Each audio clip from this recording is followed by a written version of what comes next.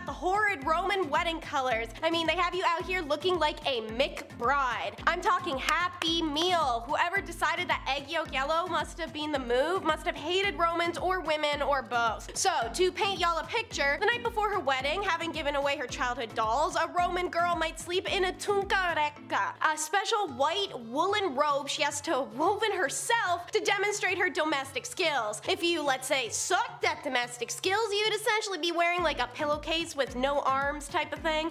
So, on the morning of the wedding day, the bride is dressed by her mother, and everything she wore has to be cream or a yellow wool. It's the only material harvested from an animal while it's still alive, thus it contained animus, aka spirit. This must seem an absolutely brazenly stupid material choice given the Mediterranean climate, but keep in mind it was spun to be supremely Aryan-like. That doesn't make it any less chafy though, so. On to the egg yolk, aka flammium, the flame-colored or color of egg yolk veil used to cover the bride's hair and shielded her face. It signaled the transition into a matron's pala, a huge rectangular shawl worn by wedded women. But before you slap that rain poncho on her head, don't forget to do the elaborate Sunny Creens hairstyle. What's that mean in English? Intercourse creens. It's 6 special braids wound with a bunch of fragrant herbs to do with fertility, but also covers the fact people were smelly. Don't worry, you add more cotton this time to her hair in colorful strips. Last but not least, like your daughter is a present under the tree, you tie her up in a bow. More accurately, a cingulum. It's a wool belt tied with something called a Hercules knot that her husband has to be competent enough to undo on the wedding night. Toss on a pair of neon yellow slippers and you're ready to go down the aisle looking like a crumpled napkin covered in mustard. Let's go. So,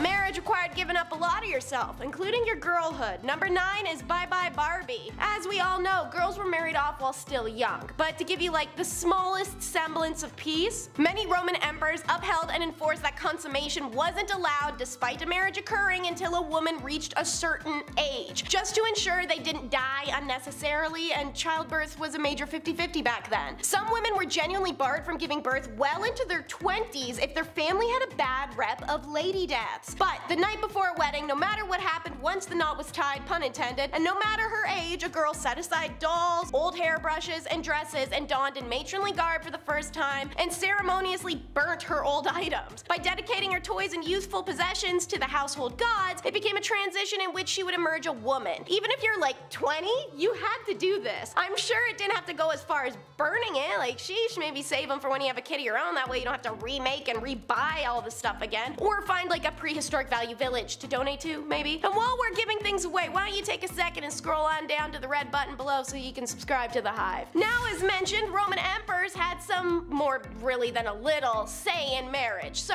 number 8 is all about how it was governed by law. There were very specific laws governing marriage, and these laws evolved depending on the era, the emperor in control, and then when Christianity entered the empire. Pretty consistently, a proper Roman marriage could not take place unless the bride and the groom were Roman citizens or had been granted special permission called a connubium. So, more on the laws around that in a later point. At one time in Roman history, those who had been owned people, now freed, were forbidden to marry citizens. This restriction was relaxed by an Emperor Augustus who passed a reform in 18 BC called the Lex Julius, so that, by the 1st century, freed peoples were only prohibited from marrying senators. Augustus instead insisted on other restrictions on marriage. Citizens weren't allowed to marry working girls or actresses, and provincial officials were not allowed to marry local women. Soldiers were only allowed to marry in certain circumstances, and marriages to close relatives were forbidden. Finally, unfaithful wives divorced by their husbands could not remarry. In the Republic, there was a stipulation that if the bride is, not deflowered, her husband should only sleep beside her for at least one night without engaging in physical touch. The aim of that was to give women a chance to get used to a new situation. Another thing meant to help her get used to a new situation, number 7, the mutinus tutinus. So, we know about this tradition through some very angry church fathers and their many documented temper tantrums. One famous account is Christian apologist Arnibus, who angrily scribbled that the Roman matrons were taken for a ride on Tutinus with its immense shameful parts. In reality, what he's actually describing with a lot of hostility and hypocrisy as an obscene loss of purity was actually a ritual that allowed brides to have autonomy and learn not to be embarrassed by the act of intercourse and their bodies' role in it, in an era where that didn't get to happen. So stop being mad, bro, it can't always be about men. The ritual goes that before the consummation of her marriage, a Roman woman had to go through the process of deflowering herself. In order to do that, she made her way to the temple of Mutinus and the marriage deity seat and sat on his appendage. She didn't have to do more than a quick sit if she didn't want to. It was up to the woman. Some wanted to do the sit down, ouch, okay, time to get up and leave, got lots of wedding planning to do, while other women would, you know. So whatever kind of woman you are, once you walked out of that temple, albeit now a little bit bow-legged, you were also now able to have proper relations with your new husband. And a deity being your first penetration would guarantee fertility and healthy children. As also mentioned previously, their society aimed for women not to have relations on the first night anyways, and rather sleep beside their husband. Unfortunately, both these practices degenerated and took women's rights with them. We've done a lot of build up to it, so let's make number 6 all about how Roman weddings have one wacky ceremony. First of all, a marriage ceremony was commonly held, although there was actually no legal requirement for such. In law, all that was required was for the bride to be led to the groom's house. The groom did not have to show up. He could quite literally be wedded absentia via a letter of intent. There's some confusion about which rituals relate to which types of marriage and from what time periods, seeing as there was 3 kinds of marriage and a lot of different eras of the Roman Empire. Purchase, which is the usual, it's always existed. Usage, super archaic, where a man and woman could spend a year together unmarried, do whatever they want, and once it's hit the 1-year point, if the woman stays another 3 days, they're officially married. Then one last came into play later in the empire, and that was alongside Christianity. It had a religious character involved. In earlier times, either a lamb was sacrificed and its skin spread out for the bride to sit on, or a soul was sacrificed to Mother Earth. Either route, an auspex read the entrails to determine the fate of the couple. Then the bride unveiled herself, power move, and the couple stood face to face. In later times, when vows were introduced, she would say, "Where you are the male, I am the female," and he would respond, "Ubi tu Gaia, ego Gaius." Rings or coins were then given to the bride. A contract was signed if was desired, like a prenup agreement today. Both families could stipulate terms around children and in finances, such as a dowry. The Roman marriage ceremony, called a dextratum incutio, literally means joining of hands. The last component found in all times of the empire was a handshake that signifies the concordia, a mutual bond of affection between the married couple using their right hands. The couple then share a ritual spelt cake that the groom broke above the bride's head, not like a bottle style, in a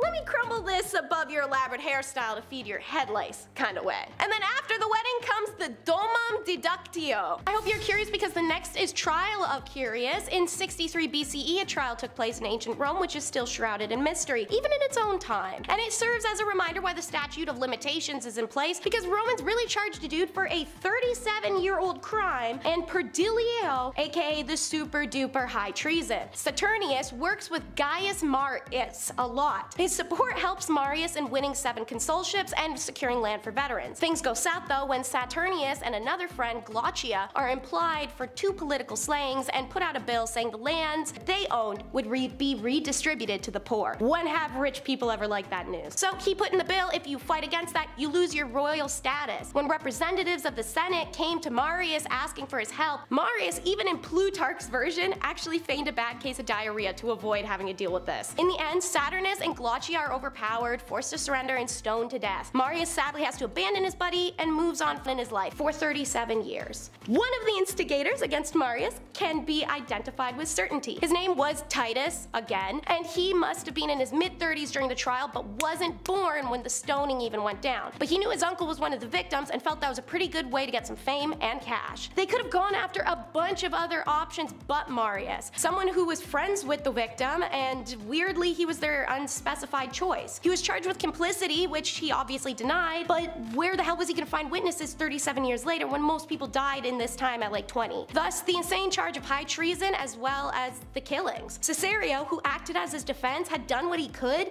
but he was no match for the bratty nepotism of Roman hierarchy, so Marius was crucified. Speak with your chest, baby girl, it's Marcia of Sentinum. There's lots of notable women lost to history thanks to sexism, but some remain on the blurred line. We know little about her. Her native city is an ancient Umbrian town, and her vague description is dark hair. The only Latin author that wrote of her is Valerius Maximus, and it's in his Memorable Deeds and Sayings text. He paid more attention to the action done by this woman because it isn't in compliance with the social and cultural values of ancient Rome. Masseria is one of those women who, as Valerius writes, were restrained from speaking in the forum and in the courts either by by their sex or by the chastity of matronly dress. The men of Maseria's family were involved in the Great Umbrian Revolt of 90. For this reason, they couldn't defend her in court when she was put there in charges. We're not really sure what those charges are. According to the rules of all of ancient Rome, Masseria shouldn't have been able to defend herself, and she was a victim of circumstances, thus she was allowed to be able to. Valerius Maximus writes that because she had been accused, Masseria of Sentinum defended her own cause before a great crowd at the court-convened Praetor Lucius Titus, and having used all the techniques and devices of defense not only accurately but also courageously, she was acquitted at the first hearing and almost unanimously. So because she was concealed by a manly spirit in the guise of a woman, they call her androgynous. Nice. Love a poet, but their content is too happy for you? Consider banishment. Worked like a charm in the case of Ovid's exile. In December of 2017, similar to the writer and poet Dante, Rome's council unanimously approved a motion to repair the serious wrong suffered by Ovid, thought as one of the 3 canonical poets of Latin literature, by finally ending his exile. So, why exiled? Well, we have 3 factors at play. Ovid's sensual poetry was considered offensive, his attitude to the Emperor Augustus was too disrespectful, and he may have been involved in an unspecified plot or scandal. He was friends with a bunch of the members of the failed coup against Augustus in 6 AD, so it was believed he knew what was going to happen but didn't tell anyone, aka conspiracy. Rumors were also implied that he helped Julia in her many affairs, which scandalized Roman society and pissed off her hubby. And Ovid may have had an affair with the emperor's granddaughter. All we know is that in 8 AD, Ovid is booted out of Rome on personal orders of Augustus without due process. It was a big ol' scandal in the empire, but who's gonna say anything? We could go to Ovid for answers on what happened, but exile was brutal for him. He had to leave his wife and kids, so all he'd ever say, it was the result of a verse and a mistake. When Augustus died, the poet and his family had real hopes under the order of banishment that it would be lifted. Unfortunately, the successor, Tiberius,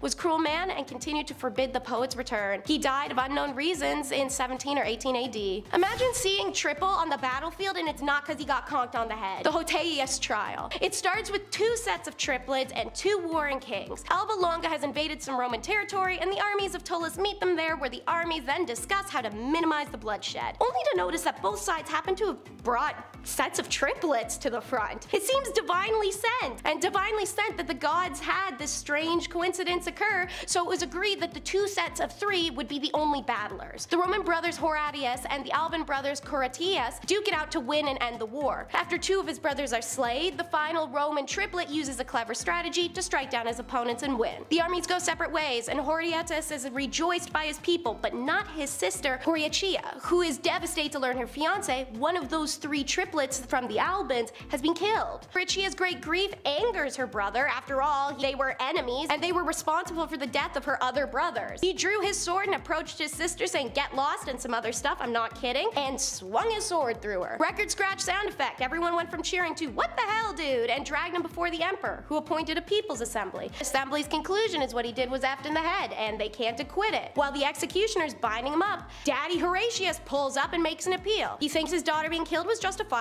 Gee, thanks, Dad. And secondly, he just lost 3 out of 4 kids in one day. I know this is messed up, but this is all I've got left. So they acquitted his son on the admiration for his courage rather than upholding law and justice. And last but definitely not least is the very well-known trial of Jesus. The only issue is the Bible is being so edited and rewritten and redistributed. There are too many different versions of the story to really nail down any real ones. So here is what we know in layman's terms. Passover. Jesus and his disciples, actually his name is Jesus, are in Bethany for the occasion. The first 3 gospels say Jesus' first stop was at the temple complex, where he flips some merchant tables in front of it for selling stuff in a place of prayer like it's a Walmart. Valid. According to the general understanding first proposed by Mark, this event leads directly to the condemnation and death of Jesus. In these first 3 gospels, Jesus and his disciples have Seder, and after dinner they go over on foot to the Mount of Olives, where the famous prayer to God is known to be agony, since Jesus foresees what is to come and he gets 0 response. Where's Dad when you need him? The next day, boom, a mob of Roman auxiliaries snatch Jesus up as Judas betrays him with a smooch. Jesus seals his execution when he responds to the high priest question in court, "Are you the blessed one, the Messiah?" To which Jesus goes, "Heck yeah, dude, I'm the son of come in glory when God's kingdom is established to judge all humanity." Evidently, the high priest was hoping Jesus was smart enough not to admit to a literal jury, but alas, the high priest has to declare this a crime of blasphemy. blasphemy and condemns Jesus for inciting Roman rebellion. There are other contributing factors outside of angry Roman leaders. Gospel, he's charged for not telling the Jews to pay taxes to Rome. In John's Gospel, condemned because of the growing crowds over his raising of Lazarus. In all four Gospels, Pilate is portrayed as reluctant to execute Jesus. He attempts to avoid the decision by offering to release another prisoner, Barabbas, and threw a sop over the now anti-mob by letting them decide. No matter, the crowd cries, "Give us Barabbas," and Jesus is condemned to death for rebellion against Rome, who then crucify him. Number 10.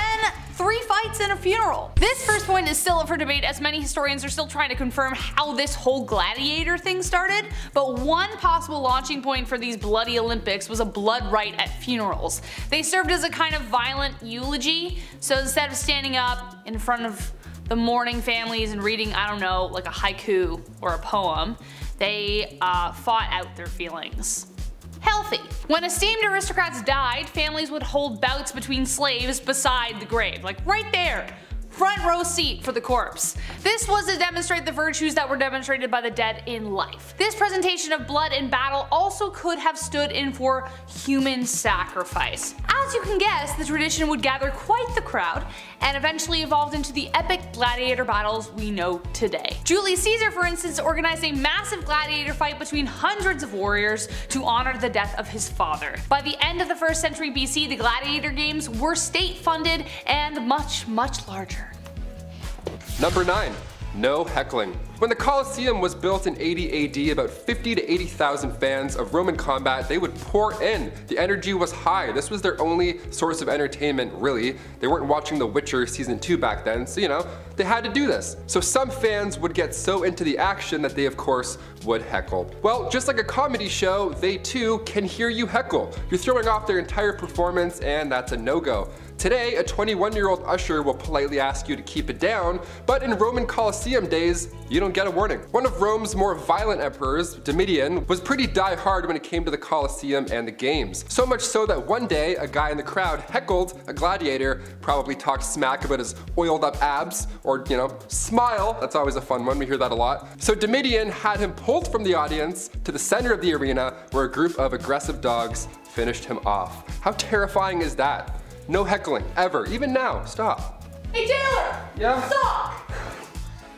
Number 8. Vegetarians. So believe it or not, the diet of a gladiator was largely vegetarian, though it wasn't really like they had any choice. It was expensive to keep these fearsome warriors, and meat wasn't always easy to come by, so they had to fill in the gap with other sources. Based on the excavation of 22 gladiators, their bones revealed that their typical food was wheat, barley, and beans. How they could tell this from their bones, no idea. Science, man. There was little sign of any meat or even dairy as well. However, they did drink another kind of mysterious substance. This study was carried out by the Medical University of Vienna in Austria and the University of Bern in Switzerland. And not only did it reveal the aforementioned vegetarian diets, it also showed evidence that they consumed a health-boosting tonic made out of plant ashes. It can be compared to the way we consume magnesium tablets or vitamin C. It was believed that it helped restore gladiators after a battle. Now obviously 22 is a pretty small sample size, but hey, that's still at least that percentage, so. Number 7. Death before combat. With most of these Roman gladiators, they are trained, they understand a specific style of combat, and they're paired off with an opponent that's somewhat equal. But not all of these gladiators are UFC fighters. Not all of them are Russell Crowe, okay? A great amount of gladiators were criminals who were forced to fight each other in the name of entertainment. These prisoners of war were not really on board with fighting a lion with a dagger. They understood that this was probably a one-way trip, so many of them took their own lives before the combat even began. This one story is haunting, but it makes total sense. 29 prisoners were all set to fight these crazy animal battles in front of thousands, but they all ended up strangling each other. They took each other's lives because that was easier to them than walking into this nightmare. That's horrible. The reason this was an easier choice to make was because saying no would lead to an even more painful and still public execution. Number 6. Aphrodisiac. The fanaticism around gladiator warriors was like the fanfare around the Beatles, the Stones, and Justin Bieber, like all around, all combined. You might even argue that they were some of the very first celebrities, and that was mostly due to their sex appeal. They were sex bombs. Ooh, beefy men. Yeah. Roman women believed that even their sweat was an aphrodisiac, like Old Spice deodorant. The gladiators won massive fame and even had their own action figures, as children would make their clay dolls emanating their favorites. Their image would be placed on walls in public spaces and even endorsed products. Women wore hair jewelry dipped in gladiator blood or mixed their sweat into hair cream or cosmetics. To have a dream about one was said to foretell a fortunate marriage. There was even graffiti in Pompeii that depicted one fighter who would catch women in his nets at night, like a sexy boogeyman. Ooh. Number 5, loincloths. Going back to ancient Roman and Egyptian times, there we go, 2 for 1. The loincloth was of course used by all. Either that or you would just be naked. I found this neat step-by-step on how to make your own loincloth, and I tried it, and it's way more complicated than I could have ever imagined, okay? We don't have a lot of archaeological evidence because these linens barely made it through a decade, obviously. There's not a lot of bones in them that would hang out over these thousands of years. But ancient Romans would often use leather to make underwear. Can you imagine that? Hot goat skin wrapped around your waist in the sun? Oh, I need baby powder just thinking about it right now. We still use leather today when it comes to undergarments and, you know, zippers and stuff, but that's for another video. We'll get to that another time. Number 4, cesspools. Hey, here's a note. If you're gonna make a massive castle, you need to know where not to build certain rooms, in case you're building a castle. Anyone watching? Like say over a cesspool, as an example. Yeah, don't build anything heavy over here, or else let's talk about it. Cesspools were often placed under floors, which makes sense because, you know, gravity and life and stuff. But you need to make sure those floors are supportive enough, period. That's it. Or else, this will happen. Back in 1183, the emperor of the Holy Roman Empire had a dinner in the palace of Erfurt. But in the main floor of the main hall broke open, resulting in a bunch of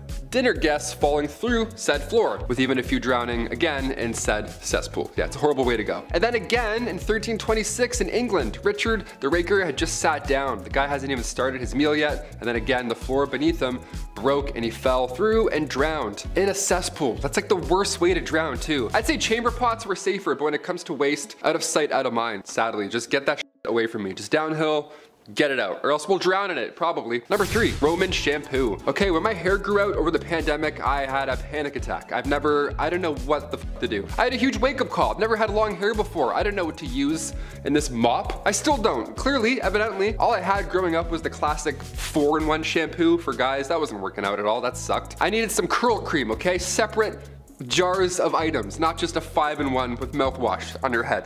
Those aren't good. Those don't do anyone any good. But the ancient Romans, they didn't have Head and Shoulders back then. What did they do? Well, sometimes nothing. They would dip their hair in cold water, and at public bathhouses also, very public, then they would rub and scrape away oils. Lime water was also used to wash your hair, but that was just as useful as lime wire. Sometimes Europeans wouldn't even use water at all to clean their head. They would rub their head with bran, like just a loose bran, before bed, and then they'd brush it out with a comb in the morning. Yeah, bran. I used dog shampoo once by accident. I thought that was bad. Bran? Be so itchy, I wouldn't sleep a wink. Number 2, ancient socks. Somebody got me socks over the holidays as a gift, and let me tell you, last year, I became a man. I was like, thank you, I actually love this. This is now the best gift of my life. Socks and lip balm, that's it. I don't want a PlayStation, get lost. Socks in ancient Greece, first of all, they weren't, you know, the ankle socks. There weren't Vans skateboarding socks. There weren't the weird grippy ones that kids have. Where were those growing up, first of all? Not even close. Socks came around in the 8th century BC, and it was made fresh from animal hairs. This led to Romans tying animal skins around their feet, and then, you know, tying it more and more and more and higher. Anything to keep it there. Now cut to the 2nd century AD in ancient Rome, the sock game finally got real. Romans began using fabrics instead of animal skins. It was now softer, it was lighter, and then later in the 5th century, socks were worn only by the most holy, which is kind of ironic because socks have holes in them. You get the joke, there it is. Socks were associated with the church. They were considered a symbol of purity. Socks would go all the way up your leg back then. Like I said, a little different than the New Balance ankle socks we got today. A little less holy. Finally, number 1, public bathhouse. This last one, okay, we haven't moved on from this at all. That's why I wanted to finish this list. Nice little fresh, fun reminder from Taylor McWaters. Here we go. We still bathe together, a lot. We go to water parks and we swim around in pools filled with pee. Ancient Roman bathhouses were the older, slightly yuckier versions of water parks. They would literally spread intestinal parasites. They were actually way worse. In these massive rooms with giant pools just lie disease. Nude, there were and everyone was sweaty and it was all tight and there was no filtration system. It was like an indoor hot tub without the pumps or the salts. It was gross. The Romans were literally figuring out sewage systems at the same time, which I of course mentioned earlier, but they were also the first to create heated public baths. Yeah, my above ground pool wasn't heated, but the ancient Romans, they had heated pools. Great, I gotta send an email to my dad this afternoon, now I'm pissed. The Archaeology and Anthropology department at Cambridge discovered that Romans brought lots of parasites to Europe. Yeah, the fossilized feces showed that these heated, relaxing, rejuvenating bathhouses nearby were all butt. Yeah, they were horrible. They were just spreading hot disease, coming in hot. I don't mean to undermine the ancient Romans. To be fair, they also brought with them lice and fleas. Ayo, this one for the road. At number 10, population. It's pretty messed up just how many slaves there were in ancient Rome. In their society, wealthy people owned dozens, if not hundreds of slaves to do their menial work. In ancient Rome, anyone could be sold into slavery. No matter your race or background, if you could work, you could be bought and sold. Historians believe that about 90% of the free people in Italy by the 1st century BCE had ancestors who were slaves. At one point, the Roman Senate debated having slaves wear uniforms to be able to distinguish them from the rest of society, but they ultimately decided against it when they realized just how many slaves there were. One ancient Roman politician once said, quote, "It was once proposed in the Senate that slaves should be distinguished from free people by their dress, but then it was realized how great a danger this would be if our slaves began to count us." End quote. They literally couldn't afford to let the slaves know how many other slaves there were, because if they would have known they outnumbered the other members of society, this could have led to a revolt. I mean, there were slave revolts regardless, but we will get to that later. At number 9, lifestyle. Ancient Roman slaves experienced different lifestyles and living conditions based on a number of factors, often linked to their occupations. Slaves who didn't have a specific skill or trade were often used in mines and agriculture, and those were the harshest conditions that they could have been subjected to. Oftentimes, they were literally worked to death, and since they didn't have any human rights in the eyes of the Romans, they were often overlooked and simply replaced. On the other hand, household slaves received more humane treatment. They were treated better by their masters, and sometimes they were able to get some money in order to buy their freedom. If they were able to buy their freedom, the slaves would become freedmen, which was a social class between slaves and free people. Before we continue discussing the hard lives of slaves in ancient Rome, make sure you guys smash that thumbs up button if you're thoroughly entertained so far, and maybe even consider subscribing to the channel to see more videos like this one. At number 8, Spartacus. At one point, a group of Roman slaves revolted, and though they eventually lost their battle, they survived a pretty long time thanks to one famous slave named Spartacus. Spartacus was a slave who escaped a gladiatorial training camp and recruited thousands of other slaves to fight for their freedom alongside him. For the slaves, Spartacus was their symbol of hope and their leader. This slave army was able to defy Roman authorities for 2 years with freedom in their sights, but unfortunately those dreams were crushed when Roman general Crassus crushed Spartacus and his army. After Spartacus was killed, the authorities came for the rest of the slaves in the army, and they were severely punished. 6,000 slaves who took part in the revolt were crucified, and this was almost a warning to the other slaves against trying to revolt again. Spartacus became a legend, but it wasn't enough to free the Roman slaves.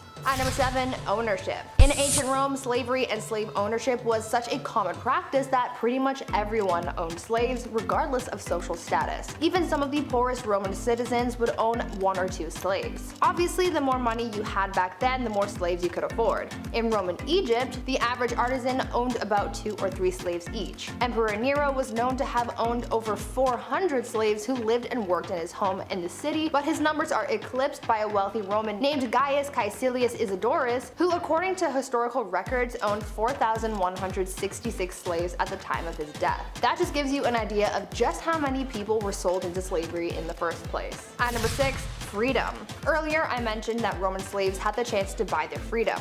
It was a lengthy process, but this gave a lot of slaves hope for a better life. Things weren't always better after buying their freedom though, and many of them sold themselves back into slavery because things were tough. The process of buying your freedom as a slave was called manumission.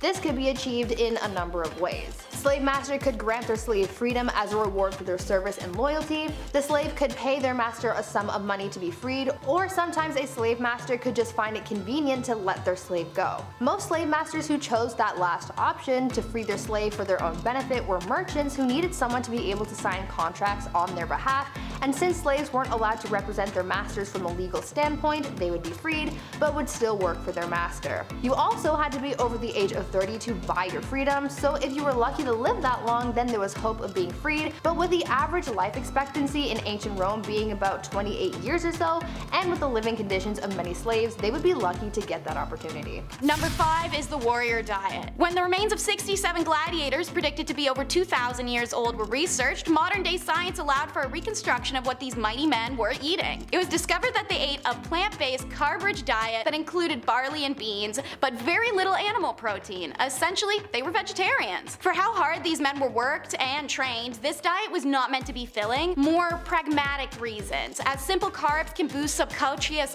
fat and increase survival in battle. Because of this fatty cushioning, the blood vessels and nerves were better protected when they were cut in fights, as blood clots significantly faster. Another reason for this diet was that it was cheap when you had a lot of mouths to feed. Oftentimes food was already something gladiators had held over their heads as a motivational drive. Gladiators also consumed some more other questionable things, such as each other's blood or drinking cupfuls of water mixed with ash as the perfect remedy for abdominal cramps and bruises. I guess if they're hangry, they're gonna be more efficient in the arena. Gladiators weren't the only hungry animals in the arena, however. Number 4 in our countdown is Battle of Beasts. Animals were seen in the arena for the purpose of killing or being killed. It's said around 1 million animals died in a sport called venatio over the 390 years that the Roman amphitheater was active. Venatio was hunting and killing of wild animals and would often take place in the morning ahead of a gladiator's battle that would be happening in the afternoon. Animals used in the games were considered to be extremely exotic at the time as a display of wealth of the empire. Some of these examples are deer, rabbits, crocodiles, and elephants, and then the better known examples of leopards, bears, tigers, boars, and lions. While the goal of venatio was for the animals to be the victim of the trained gladiator referred to as a venator, sometimes they simply overpowered their opponent and won in the arena, in which case, like a gladiator, the crowd would celebrate the animal's glory. Animals were also used in ad bestias, a form of execution for lower class. A prisoner or multiple would be let loose in the arena with wild animals for the crowd's delight. Sometimes traps or weapons were laid out to draw out the spectacle. Even after Emperor Constantine outlawed gladiatorial fights in the year 325,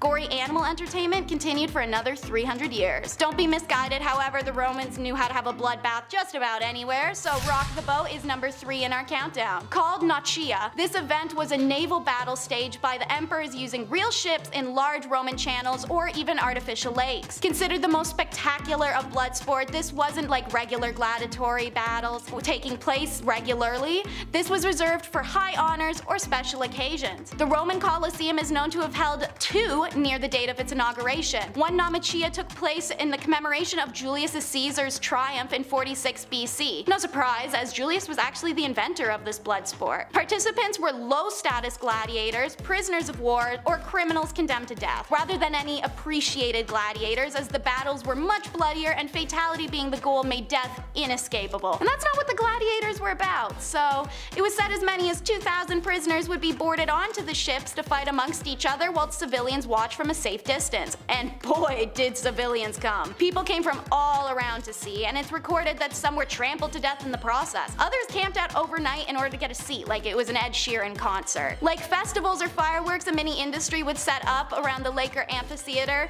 Bars, street vendors, and prostitutes would come into the area in order to capitalize on these events. Unlike a letter from Hogwarts, this is not the type of school you're excited to attend. Number 2 is Gladiator School. You only got into this school one of 2 ways: slave purchase or volunteering, which by the way would be insane, as gladiator schools were incredibly strict and the training they provided was harsh, with some archaeological evidence showing that gladiators could be killed as punishment for just misbehaviors. This is because upon entering gladiator school, those who had not been condemned to it as a punishment for a crime sign a contract stipulating the type of combatant that they would become, how many times a year they would fight, and sign themselves over into the property of their master. Seeing as there was different kinds of gladiators, men were sorted into categories based on height and body, where they would train under a magistri, or a gladiator trainer, who were former gladiators themselves and would pass on the skills they learned in the arena to the new generation of fighters. As we know, food was sparse and purely fueled. The rest of the environment reflects that ideal, with gladiators living in cells and only leaving them to train or battle. If there were any luxuries in gladiators training schools, they were only there to protect the slave owners' investments in their gladiators. Archaeologists have found many schools equipped with heated floors and reliable hot water, as well as infirmaries and graveyards. After the rebellion of Spartacus and his fellow gladiators around 73 BC, these schools were no longer privately owned, and the state took a much closer interest in how they were run, ensuring that gladiators they trained wouldn't use their specialist fighting skills against Rome itself again. Finally, at number 1 in our countdown, the break for freedom. You've been kept in a dirty cell, forced to battle and train on repeat, fed mushy barley, something's gotta give. How do you get out? We know you can't exactly fake your death. Well, unfortunately, unless he performed performed exceptionally well in the arena, a gladiator was unlikely to be made a free man after just one glory.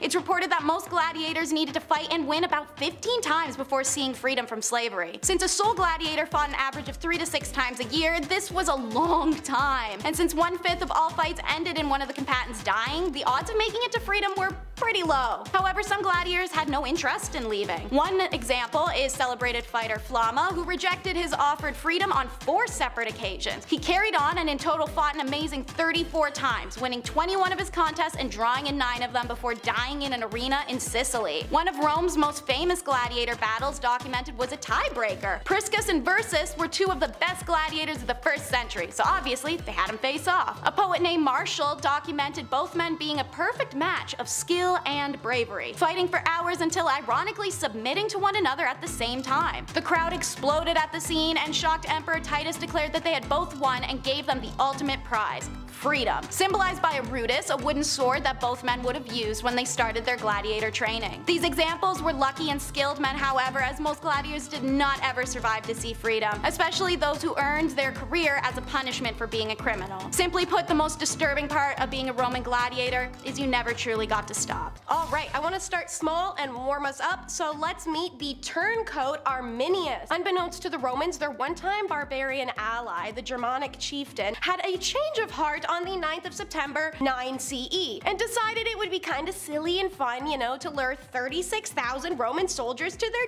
death. The deadly ambush was set up in the Teutoburg forest, where the friend of Arminius, Publius Varius, was leading the troops. When they were pounced upon, as many as 20,000 Roman troops are cut down in the carnage. Varius was horrified by the betrayal. He had just defended this man to the Roman courts only weeks prior due to suspicions of a coup being somewhere in the kingdom. Now he saw the consequences of his actions, and it was the chopped up mincemeat that was once his army. So Varius threw himself on his sword. This was a bad time for Emperor Augustus already, so this is notoriously the story of him getting told the news and it making him bang his head repeatedly into a marble column while crying to Varius' dead ghost to give him back his legions. Dude was in his 70s and running the Roman Empire was stressful, no doubt. Tiptoeing up the escalation stairs, we'll do Marcus Manlius next. Hear that? Manly is in the literal middle name. Now I know it's his last name, but just let me have that, okay? So this is the second known case of Perdulio,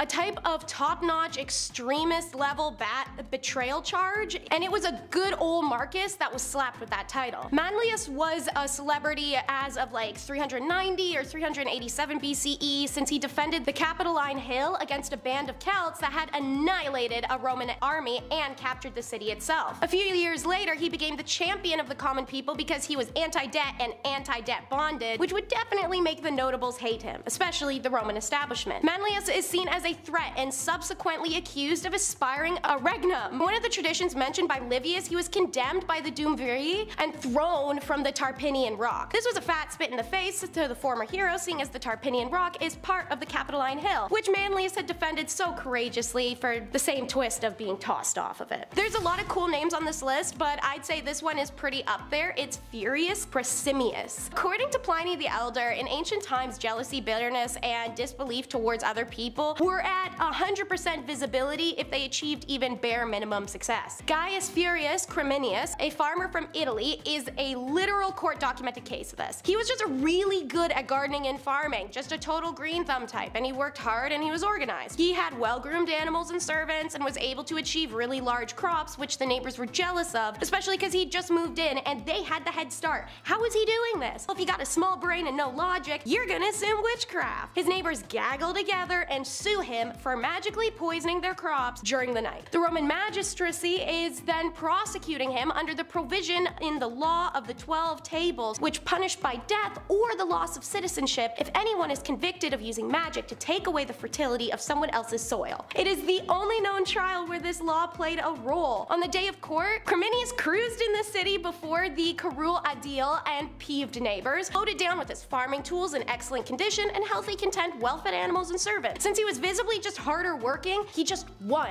Like That, and his neighbors learn something about the grass will always be greener on the other side. Let's meet the multi-charged Messalina, because she is the first recorded woman in the Julio-Claudian period of Rome to have multiple criminal charges. Because if we're being real, women usually get executed on their first criminal charge, so makes sense she's one of the only. Emperor Claudius's third wife, she had a keen understanding of power politics, and her means of exercising power in politics circles was through criminal law, and not even a little. Like by 689, she even had her own regular prosecutor, P. Silius Rufus, whose services she was widely known to have employed, aka Messalina's a Karen, and she's a true historical reminder why no matter how great a man Claudius was, especially in law and leadership, he had one weak spot. Absolutely bat-crap crazy women who would train wreck or bang just about anything. So let's run through some of Messalina's track record, shall we? So Messalina versus Julia Livilia in AD 41. Political accusations under the motive of Messalina's jealousy that secured the banishment and subsequent death of her husband's niece Julia, all because she didn't pay honor to Messalina or flatter her, and she was extremely beautiful. A year later, Messalina versus Appius Silenus, who is her literal stepdad, and it ends in his death. Why? Because she threw herself at him and he rejected her advances, so she told a soldier to tell Claudius that the soldier had a dream Silenus would kill Claudius. Dreams come true, so Claudius had Silenus smoked. Year after that, it's versus Canonius Justus, because the prefect had witnessed Messalina forcing moral degradation by making women commit adultery in the imperial palace while husbands were present, an act of humiliation and shame for all victims involved. Prefect Catitonius was going to snitch to the emperor about his wife's wild hobbies, but before he could, she had him charged with an undocumented crime that had him put to death. Honestly, I could keep going with Messalina. She's got quite the rap sheet, but we got bigger and better to move on to. Like next up is the rescue of Sextus. The Roman names, man, they really go hard. So, Sextus Roscius was a farmer in 80 BC. His dad was killed in the streets of Rome with no witnesses. When Sextus is boo-hooing,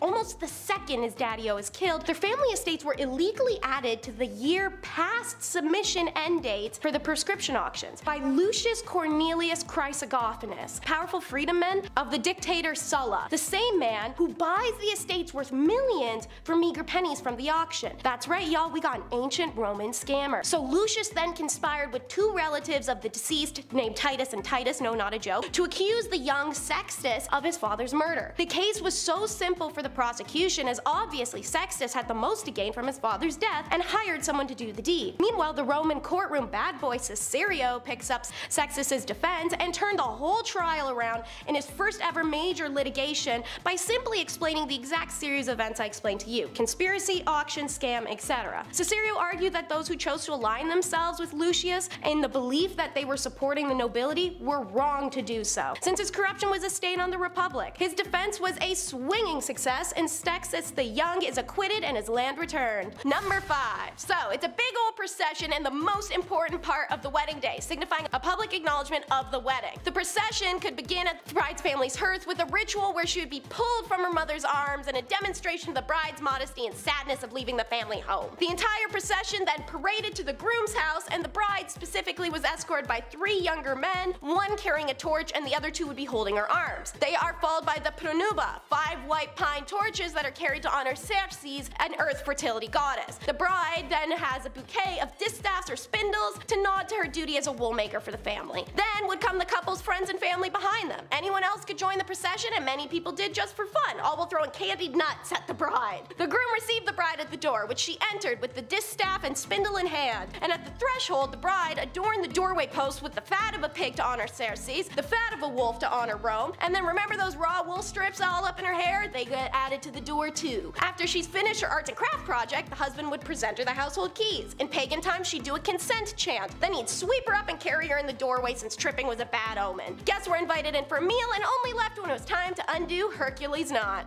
Like levels in a video game, now outside the bedroom door, the groom presents the bride fire and water, the elements of the household maintenance. The bride touches each, and then her husband would undo the knot, even if fortification wasn't to occur, and just like that, you're married. And you may be wondering how to congratulate the happy couple. Well, don't worry, because that's number 4 in the countdown. So, as mentioned, if you're hanging around in a procession, whether part of the wedding party or just an everyday Joe, you get to hug handfuls of dried candied fruits and nuts at the bride. Walnuts were most popular for this, which I feel would be the worst kind of nut to get stuck in your hair, but maybe getting a dried apricot thrown at you and bouncing off your cranium isn't much better either. As I'm sure you can tell, this was the cultural precursor to throwing rice, confetti, and bits of paper, which probably resulted in fewer brides with eye injuries. As an attendee, you can yell Feliciter, which means good luck, or Talisio, which even in the times of the late Republic was an archaic word. There were most definitely obscene songs. Naturally, they were sung by men and children in the procession on my personal favorite, this little hand sign. This is Malefico, representing good luck, fertility, protection from the evil eye. However, in modern Italian culture, it's evolved into an intercourse-based insult, so don't go busting it out at weddings. Now here's a question I've heard a few times, and I love answering stuff. So,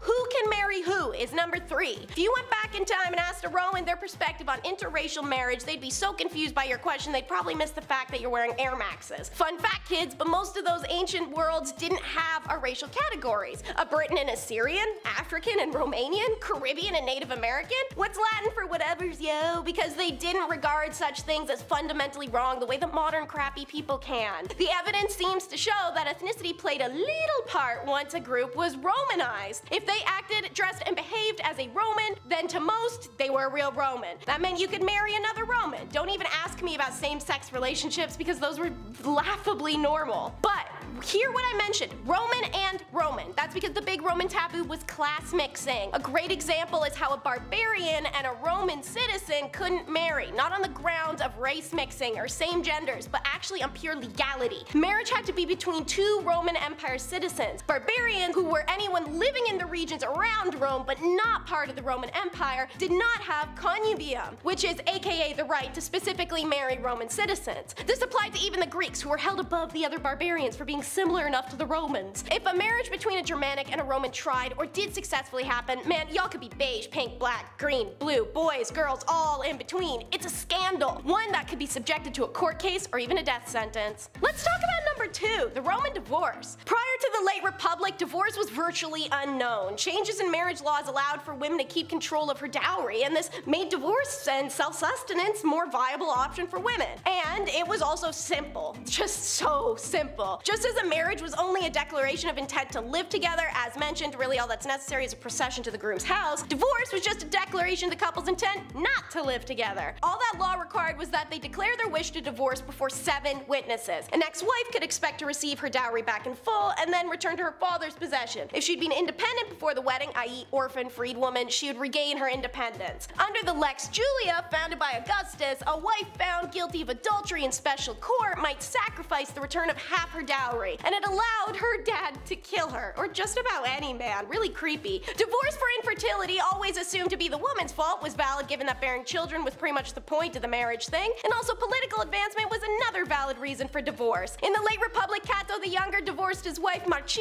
so that she could marry someone else and he could forge links with the orator Quintus Hortensius, the only way he could climb in rank. Cato loved Marcia and missed her deeply, so when Hortensius dies a few years later, Cato was now a high-ranking man and remarried his now very rich ex-wife. The last and the craziest on the list is number 1. Where did it all come from? All these traditions, all these centuries. Roman weddings have had some of the most influence on traditions we still have today. Even the language, like tying the knot. But I have to come to bear some horrible, horrible origins for all of these traditions. The taking of Sabine women. The story is set when the village of Rome was first established in 753 BCE. Its population was almost entirely men, with only a small handful of already married women who are now too scared to leave their home. So, what's the answer to prehistoric evil men? Steal women of childbearing age from the neighboring township of Sabine. These girls are then forced into marriages through physicality. So when their fathers and brothers and previous husbands come to wage war and retrieve their women, the women are now mothers and throw themselves between the evil men, who are now the fathers of their children, and then the men who they'd been stolen from, their family. Historians say this is because women supposedly felt so much guilt over the bloodshed that started in their names and wanted to live neither fatherless nor widowed. So a truce is called, and the Sabines and the Romans unite their community. There's a lot to be said here about motives for consent, notions of honor and family, female trauma, and the history being very obviously written by a man. So,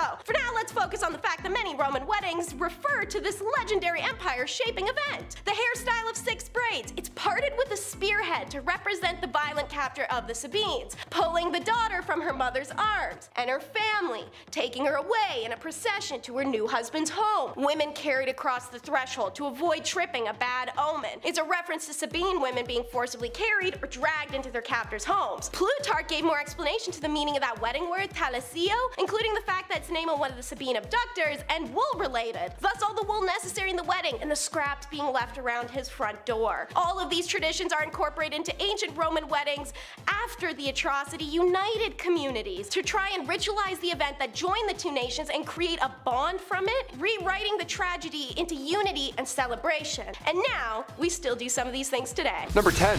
Sacred books. The Romans paved the way for many following civilizations, okay? They invented surgical tools, they invented medicine on the battlefield, and before this era, literature took the form of a tablet or a scroll. The Romans, they created the codex. Pages stacked on top of one another, just bound pages. The reason you have homework right now to be doing instead of watching this. It's all thanks to the ancient Romans. The early codex was bound wax, and then it moved to animal skin. This was a big step because early Christians used this new invention to produce copies of the Bible. Important pieces of history, so rightfully so, they had to be locked away from the public. Now back when King Tarquin ruled Rome, a local woman offered the Etruscan king 9 books. Now these books were ignored at first, but upon its second glance, the beat up manuscripts foretold the rise and fall of Rome. So for most of its time, these spoiler-filled manuscripts were held in the Temple of Jupiter. So if anybody wants to do National Treasure 3, I have some ideas, just saying. We could do like 9 installments. And number 9, corrupt fire department. Oh, here we go. When we think back to ancient times, it's not long before we come across an ancient blaze or some ancient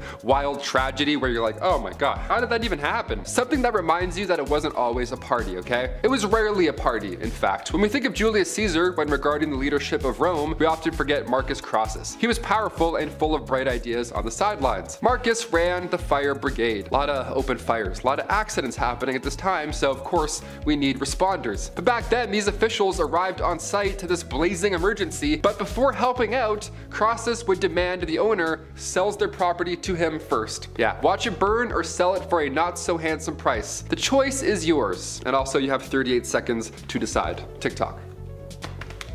Number 8, ancient drag. I'll respect a girl's night out, okay? Always. I get it. My guy friends have ruined most nights out that I've had in the city, because guys are dumbasses.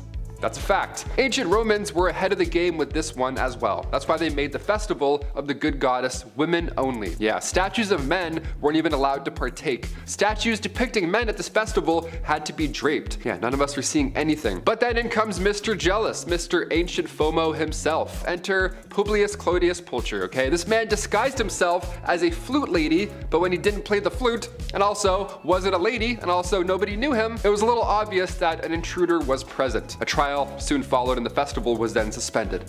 See, guys ruin the party, even in ancient Roman days. This dude's like, nah, I'm gonna go ruin it. Number 7, sewer goddess. I love reading about ancient gods. It's my favorite topic. The Roman god of manure and fertilizer, for example. Where was that one in Hades? That would have been helpful. I would have beat that game in 8 minutes flat with him. The god of toilets. There's one we can't forget about either. Crepitus, okay? Every day we have to thank the god of toilets, right? If you haven't today, go ahead and thank them. The Romans regarded Glossina as the goddess of the main drain. The literal main drain to the city of Rome, all this water. This goddess was Glauca Maximum, aka Big Drain. Eventually this god was affiliated with Venus, the goddess of beauty and love. Yeah, love me some big ass drains. Nice. That's a lie actually. As a kid, I was so afraid of the bathtub drain. I would pull it and then just immediately high jump out of the tub. I don't want to get sucked down like Ant-Man. Know what I mean? Number 6, death before combat. With most of these Roman gladiators, they're trained, they understand a specific style of combat, and they're paired with an opponent that's somewhat equal. And then hundreds of people go, yeah, and they bet on you and then see blood and stuff. It's horrible. But not all these gladiators are UFC fighters, okay? Not all of them are Kurt Russell and handsome. No, a great amount of these gladiators were criminals who were forced to fight each other in the name of entertainment, or they were slaves. Yeah, these prisoners of war were not really on board with fighting a lion with a dagger, believe it or not. They understood this was a one-way trip most likely, so many of them took their own lives before the combat even begun. This one story is quite haunting, but it makes total sense, sadly. 29 prisoners, they were all set to fight these crazy animal battles in front of thousands, but they all strangled each other. They all took each other's lives with their bare hands because that was easier to them than walking into this nightmare there publicly. That's horrible. The reason this was the easier choice to make, sadly, was because saying no to the combat or to the games would just lead to an even more painful public execution. So it's a lose-lose, sadly. They sucked. Number 5, blindfolded. Remember that last scene in the movie Dodgeball when Vince Vaughn blindfolds himself and then still wins somehow?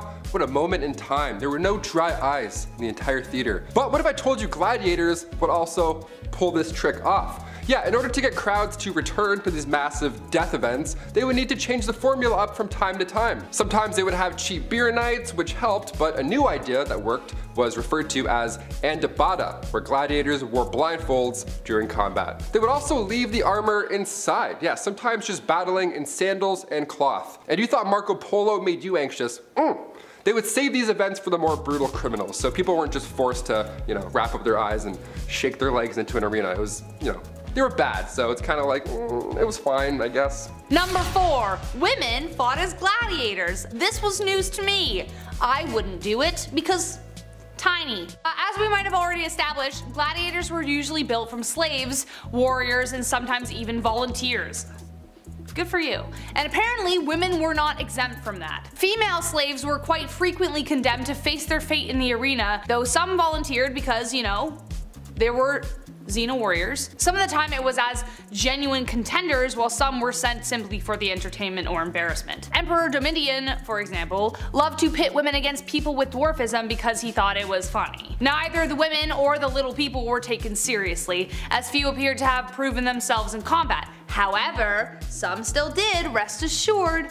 The timeline as to when they started doing this is unclear, but there are records of at least 2 women referred to as Amazon and Achillea. Epic names, right? Whoa. They are depicted on a marble relief dating back to the 2nd century AD, and it says that they fought in an honorable draw. Women also joined in the animal hunts, but by 200 AD their participation ended when Emperor Septimus Severus banned them in the games. Damn you, Severus Snape! Number 3, nets for weapons. When you're walking into that arena, you're eyeing down this 8'6" beast in front of you. He has like 12 abs. It doesn't look good. His name's Gore or something terrifying. You're gonna want a Nerf bat or 2. You're gonna want a weapon. Now, weapons in the Colosseum were a necessity, of course, but can you believe some gladiators would use nets to fight? Nets. Yes. Yeah, nets, like they're catching butterflies or co-hosts. This class was referred to as the Rhetari. Now their combat style was built around the ways of fishermen. Yeah, Popeye versus Maximus. Place your bets, people. Realistically, these warriors looked a lot more like Aquaman. They would fight with a trident and a net. They would take their time. They would avoid these mighty swings from these big dudes. And then when the time was right, they would just go zzz, and then they would just poke the shit out of them with a trident over and over in hopes that it would, end. It helps to be quick, but if you've seen Game of Thrones, you know that spears don't always work. Number 2, are you not entertained? Great title, I know. Fun fact, gladiators for the most part didn't actually try and kill each other in the ring, just like wound. Yeah. Take a second to digest that beside the Hollywood movies you know and love. But the truth was, gladiators had a code they had to follow, and killing each other wasn't a part of it. Why? Well, because gladiators were expensive investments, and seeing your prize fighter that you forked hundreds and thousands of dollars into die in a fight would hurt your wallet big time. Also, most of them knew each other and were besties, so they didn't even want to. Contests were usually single combat between 2 even opponents, and referees oversaw the whole thing. If one got injured enough, the ref would probably just, call it. Often enough, the bout would end after both participants gave an entertaining show and would leave with honor. They were like, yeah, you're entertained, good, we're gonna go, right? Cool. However, their life expectancy was still short. Historians estimate that gladiators had 1 in 5 or 1 in 10 chance of ending up dead after the bout, either from being killed or wounded, gangrene, the whole deal. And finally, coming in at number 1 spot, naval battles. Okay, so I mentioned the Aquaman gladiators with the nets and the, pokey poke tridents. That's absolutely insane, but have you heard about the staged naval battles? What a spectacle this would have been. The Colosseum was once flooded, which I'm sure took a hot minute or 2. Then these ships would come out, and then it would be like medieval times, but with a splash zone, right?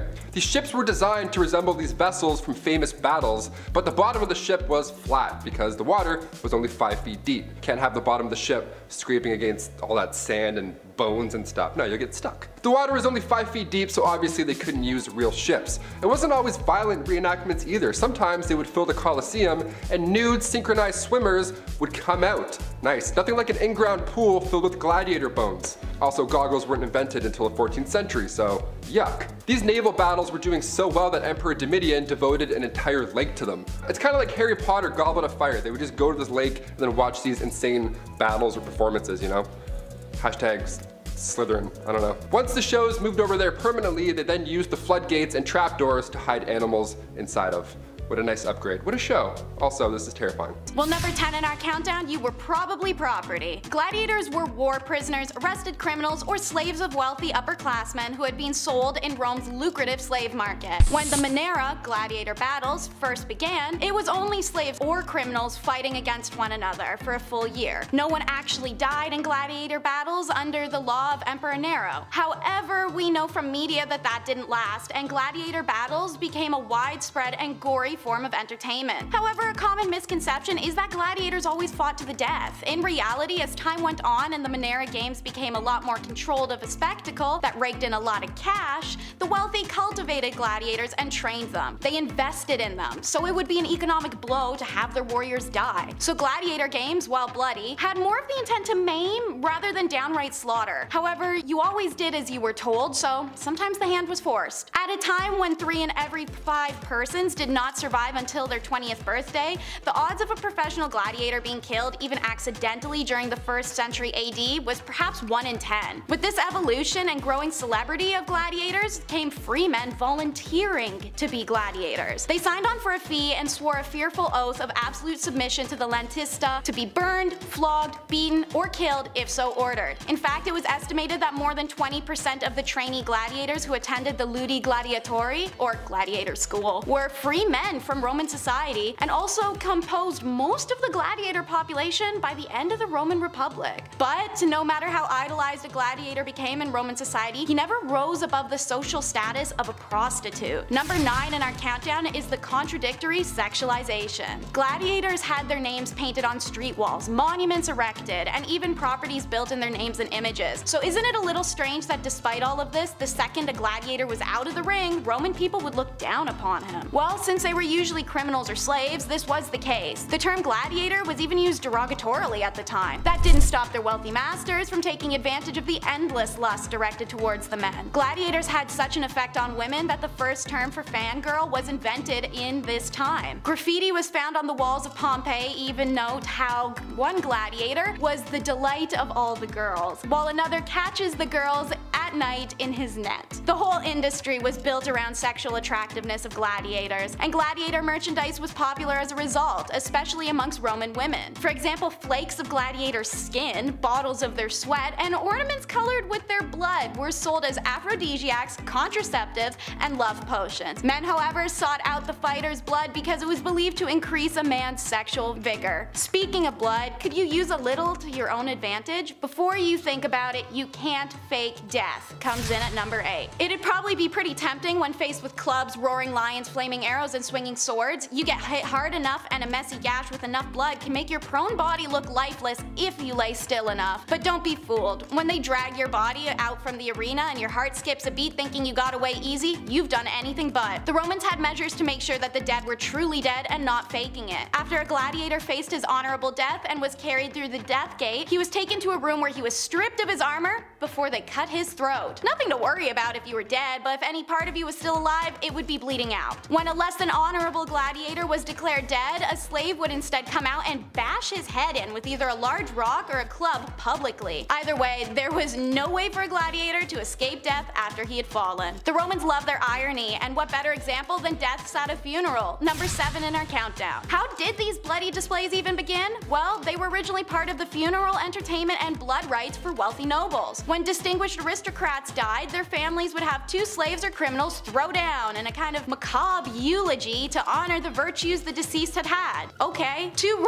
Roman writers, Tertullian and Festus, give us some insight as to why this may be. Romans believed fresh human blood helped purify the deceased of sin. Under the reign of Julius Caesar, these games flourished. He threw 100-man spectacles in honor of his deceased daughter and father, and by the end of the 1st century BC, government officials began hosting state-funded games as a way of currying favor with the masses. One notable exhibition took place in 216 BCE, when 22 fights were held over 3 days to mark the death of a prominent senator. In Gladiator school, these men are taught strategy, technique, stamina, and how to die, which is number 6 in our countdown. It was in the Ludus that the gladiators learned the rules of the arena. Above all that they were taught was that they were entertainers first and killers second. But all gladiators were instructed to accept the will of their editor, the efficient. So, if the editor decreed that the gladiator be killed, they were expected to accept this by kneeling and showing their throat to their opponent to be cut. Despite their status and social standing, gladiators were expected to be noble and honorable in death. If you did indeed die well, then you would be treated with extra dignity. Your body would be removed from the arena with respect, as we discussed in number 8. So what makes a gladiator death inhonorable? First, the gladiator would have had to cry out during the fight, which is considered a sign of weakness. Should a gladiator be losing and ask for mercy from the editor and be denied, he was considered a coward who had failed to commit his life to the games. And so what do you feed a mighty warrior? Well, seeing as he was also your property, you want to get your bang for your buck. At number 5, demand. In ancient Rome, there was an incredibly high demand for slaves, but since there were so many slaves in Rome, there was always work for them. Oftentimes, people sold themselves or their children into slavery in order to pay off their debts, so when it came to being bought, that came pretty easy. Other than public office, slaves were used for almost every activity in ancient Rome. The most common slave trade was mining because workers were always in demand, mostly due to the high level of danger that came with the job, and the fact that many slaves were injured or died while working in the mines, and slave masters needed to keep replacing those who could no longer work. Domestic labor and farming were also high demand jobs for slaves back then. Back then, the logic behind using slave labor for these types of jobs was that, quote, free labor should be used in unhealthy places, end quote. Basically, they believed that it was better to have a slave pass away on the job than a free person because it would impact their business less. At number 4, procurement. The way that slaves were acquired in ancient Rome was pretty messed up, I will say. Typically, slaves were acquired through 4 different ways. They would be brought in as war captives, as victims of pirate raids, by trade, or by breeding. During the early expansion of the Roman Empire, many war captives were turned into slaves. The pirates from Sicilia, located in what is now modern-day Turkey, did business with the Romans and supplied them with a lot of their slaves. The pirates would bring their slaves to the island of Delos, which back then was considered to be the international center of slave trading. The slave trade was such a big deal back then that it has been recorded that on at least one occasion, 10,000 people were traded as slaves and shipped back to Italy in one day. This was a big business opportunity for a lot of people, but of course no one ever considered the lives of the people they were buying and selling. At number 3, fugitives. As you can imagine, life as a slave in ancient Rome, or at any period of time, wasn't easy. Living conditions were poor, it was dangerous, and no one should ever be treated like that or used for free labor. Many slaves have been known to escape, and obviously the same went for those in ancient Rome. Slaves running away from their masters was a common thing back then, and to deal with it, slave owners would hire professional slave catchers to hunt down, capture, and return the escaped slave back to their owner. For slave owners who wanted to take matters into their own hands, they would advertise rewards for those who could return their slaves, or they would just try and locate their slave themselves. Some slave owners had ways of preventing their slaves from getting away, like using collars with instructions on where to return the escaped slave, much like a dog collar, which is just dehumanizing. At number 2, revolts. In Roman times, slave revolts were pretty common. There have been a number of recorded slave revolts in Roman history. I mentioned the one that was led by Spartacus, but there's another pretty famous Roman slave revolt that was led by a man named Eunice. Eunice led a revolt that happened in Sicily from 135 to 132 BCE. It is said that Eunice believed himself to be a prophet and claimed to have several mystical visions. Eunice was able to persuade a number of other slaves to follow him when he performed a trick where sparks and flames came out of his mouth. They believed that he was magical, and so they followed him to try and fight back against the Roman forces. Unfortunately, they were defeated, but the example that they set is believed to have inspired yet another slave revolt in Sicily later in 104 to 103 BCE. And finally, at number 1, totally normal. Probably the most messed up thing about life as a Roman slave was just how normal slavery was in society. I mean, the Roman people were so invested in their slaves that they continuously tried to crush their revolts, and they tried everything in their power to keep them from escaping. Even the sheer number of slaves that were in their society just shows how important slavery was to them. Back then, slavery was just an unquestioned institution. For many, it was just a normal part of life, which is actually quite frightening when you think about it. There is no recorded history of Romans ever questioning slavery in their society,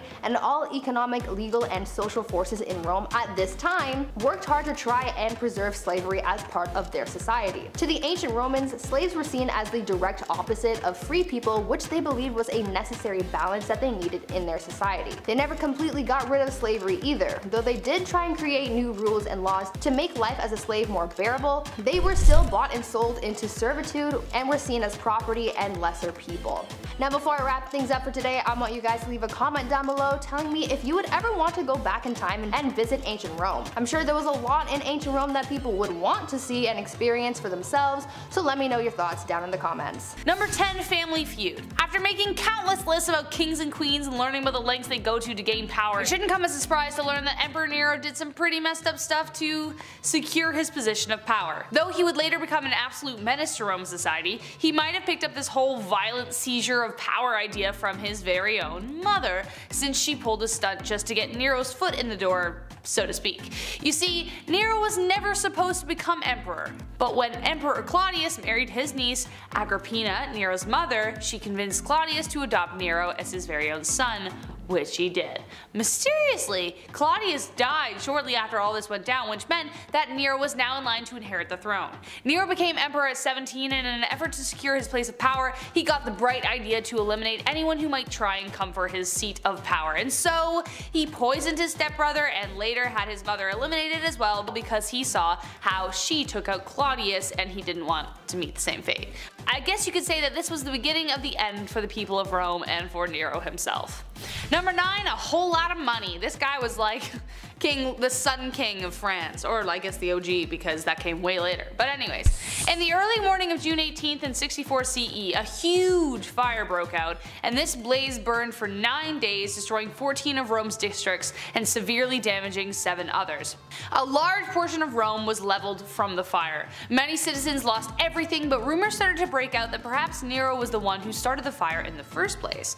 Why? Well, this rumor started after the emperor decided to build an opulent palace for himself that took up 100 acres. Rather than use the Roman treasury to rebuild the city, he spent it on building his dream palace that he named Domus Aurea, or the Golden House. This palace was so expensive to build that Nero was forced to devalue the Roman currency in order to stretch his money. This didn't really mean much to him, but for the rest of the people, this was devastating to the economy. So to explain their misfortunes that arose after the fire, they blamed the emperor, claiming that he was the one who started the blaze, therefore rumors. Historians are still uncertain if that's true or not, since at the time of the fire Nero wasn't even in Rome, but he could have hired someone to carry out the plan, so who knows. Though we may never truly know, but honestly, I wouldn't put it past him. Before we continue talking about the things that made Emperor Nero a messed up dude, let me first take a moment to ask you guys to consider leaving a like on this video if you're enjoying it so far, and consider subscribing to the channel to stay a part of the hive, because we'll love that. Number 8, the Shaving Festival. This is like totally Sweeney Todd in my head. Anyways. In many cultures, there are coming of age celebrations. There's the quinceañera, the bar mitzvah, the bat mitzvah, and plenty of others around the world.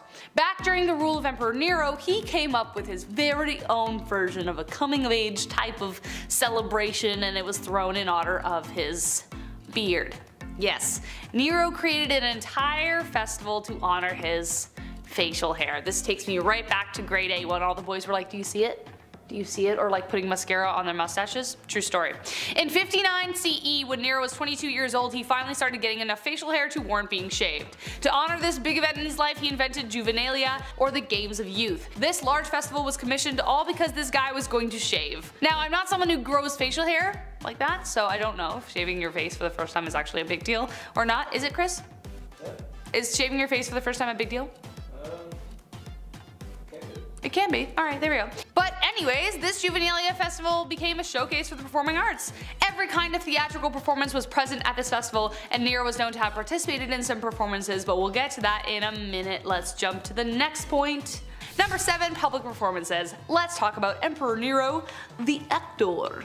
Nero always had a love for the arts. Many historians believe that if he never became emperor, then he would have become a performer, and some even think his dead dream of becoming a performer is what may have fueled his tyranny in the first place. Wanted his Oscar moment so bad, more than Leonardo DiCaprio, more than anything. And when Agrippina passed away, he found his chance. Nero wanted his popularity to rise, so he began to put on performances of songs he'd written in public. Cringe. His active pursuit of the arts did the exact opposite, however. Roman nobles absolutely despised professional actors and actresses, so to see their leader do such a thing was an embarrassment. He even arranged his diet and activities around his artistic endeavors. Despite some of the more gritty details of this cruel emperor, his passion for the arts by all accounts was genuine. It was just super desperate, dude, like calm down. Number 6, personal hype men.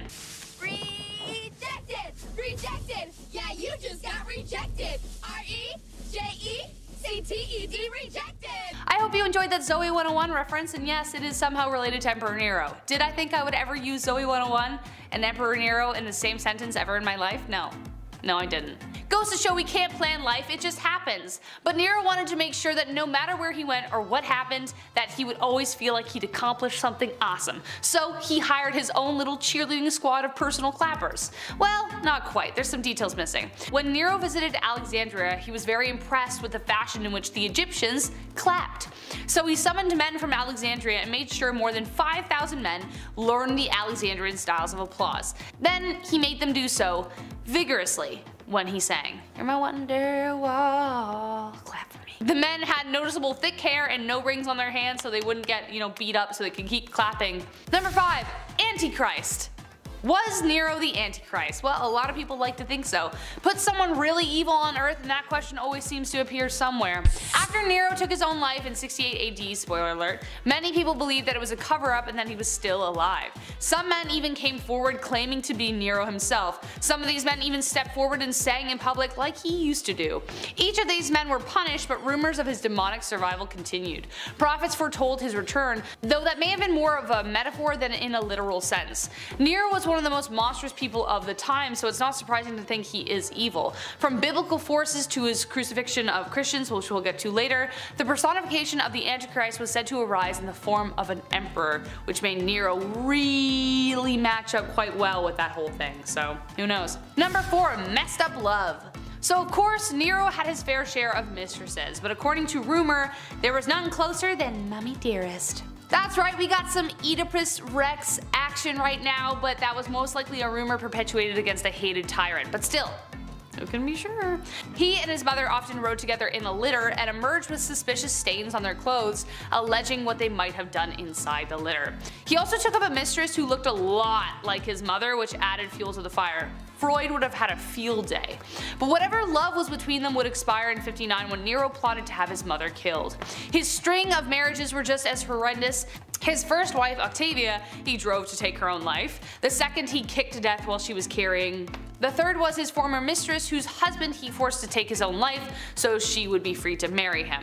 Then there was Pythagoras, who was Nero's fave ex-slave. In 64 AD they kind of married and Nero dressed as the bride. Nero also married another man named Sporus, who he also took away his manhood, should I say, so that he could be more of a woman in 67 AD. He took after his uncle Caligula when it came to taking advantage of the wives of his senators, which brings us to number 3, animal games. I know, you know where I'm going with this. If you know where this is going, trigger warning folks, this man was warped if you hadn't figured that out.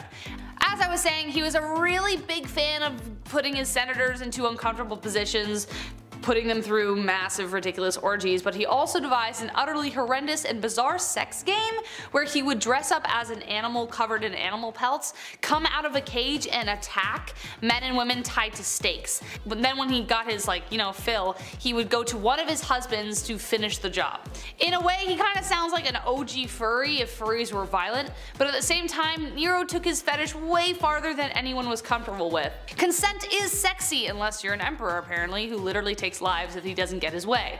He also allegedly had booths set up along the river he traveled filled with mechanisms for pleasure, and concubines role-playing innkeepers for his pleasure. That could be a rumor, but honestly I wouldn't put it past him. Number 2, night lights. Just when you think things have gotten as worse as they could get, it gets worse. But of course, this is Nero we are talking about, not Robert De Niro. He's a nice guy. They didn't have electricity back then, obviously, right? So at night they had to have a way of lighting up the night. Now, most logical people would be like, yeah, let's light a few torches, use some fire, but Nero had a darker idea that conveniently humiliated and tormented the people he hated the most, the Christians. When Rome burned, Nero went on to shift the blame to the Christians. Thousands of the followers were rounded up and punished in incredibly cruel ways, but most notably he built pyres, covered them with tar, and used them as torches for an imperial festival. Amongst the burning bodies, he had naked dancers come out and frolic around the poor victims. Going back to the Antichrist thing we mentioned earlier, I think this really makes for an open and shut case. And last one, time to go. Okay, let's do a quick recap here. Bestiality, matricide, unalived his first wife and his second along with his kid. He basically bankrupted Rome by building his golden palace, raised taxes to pay for it, violated consent in so many brutal ways. Nero to zero.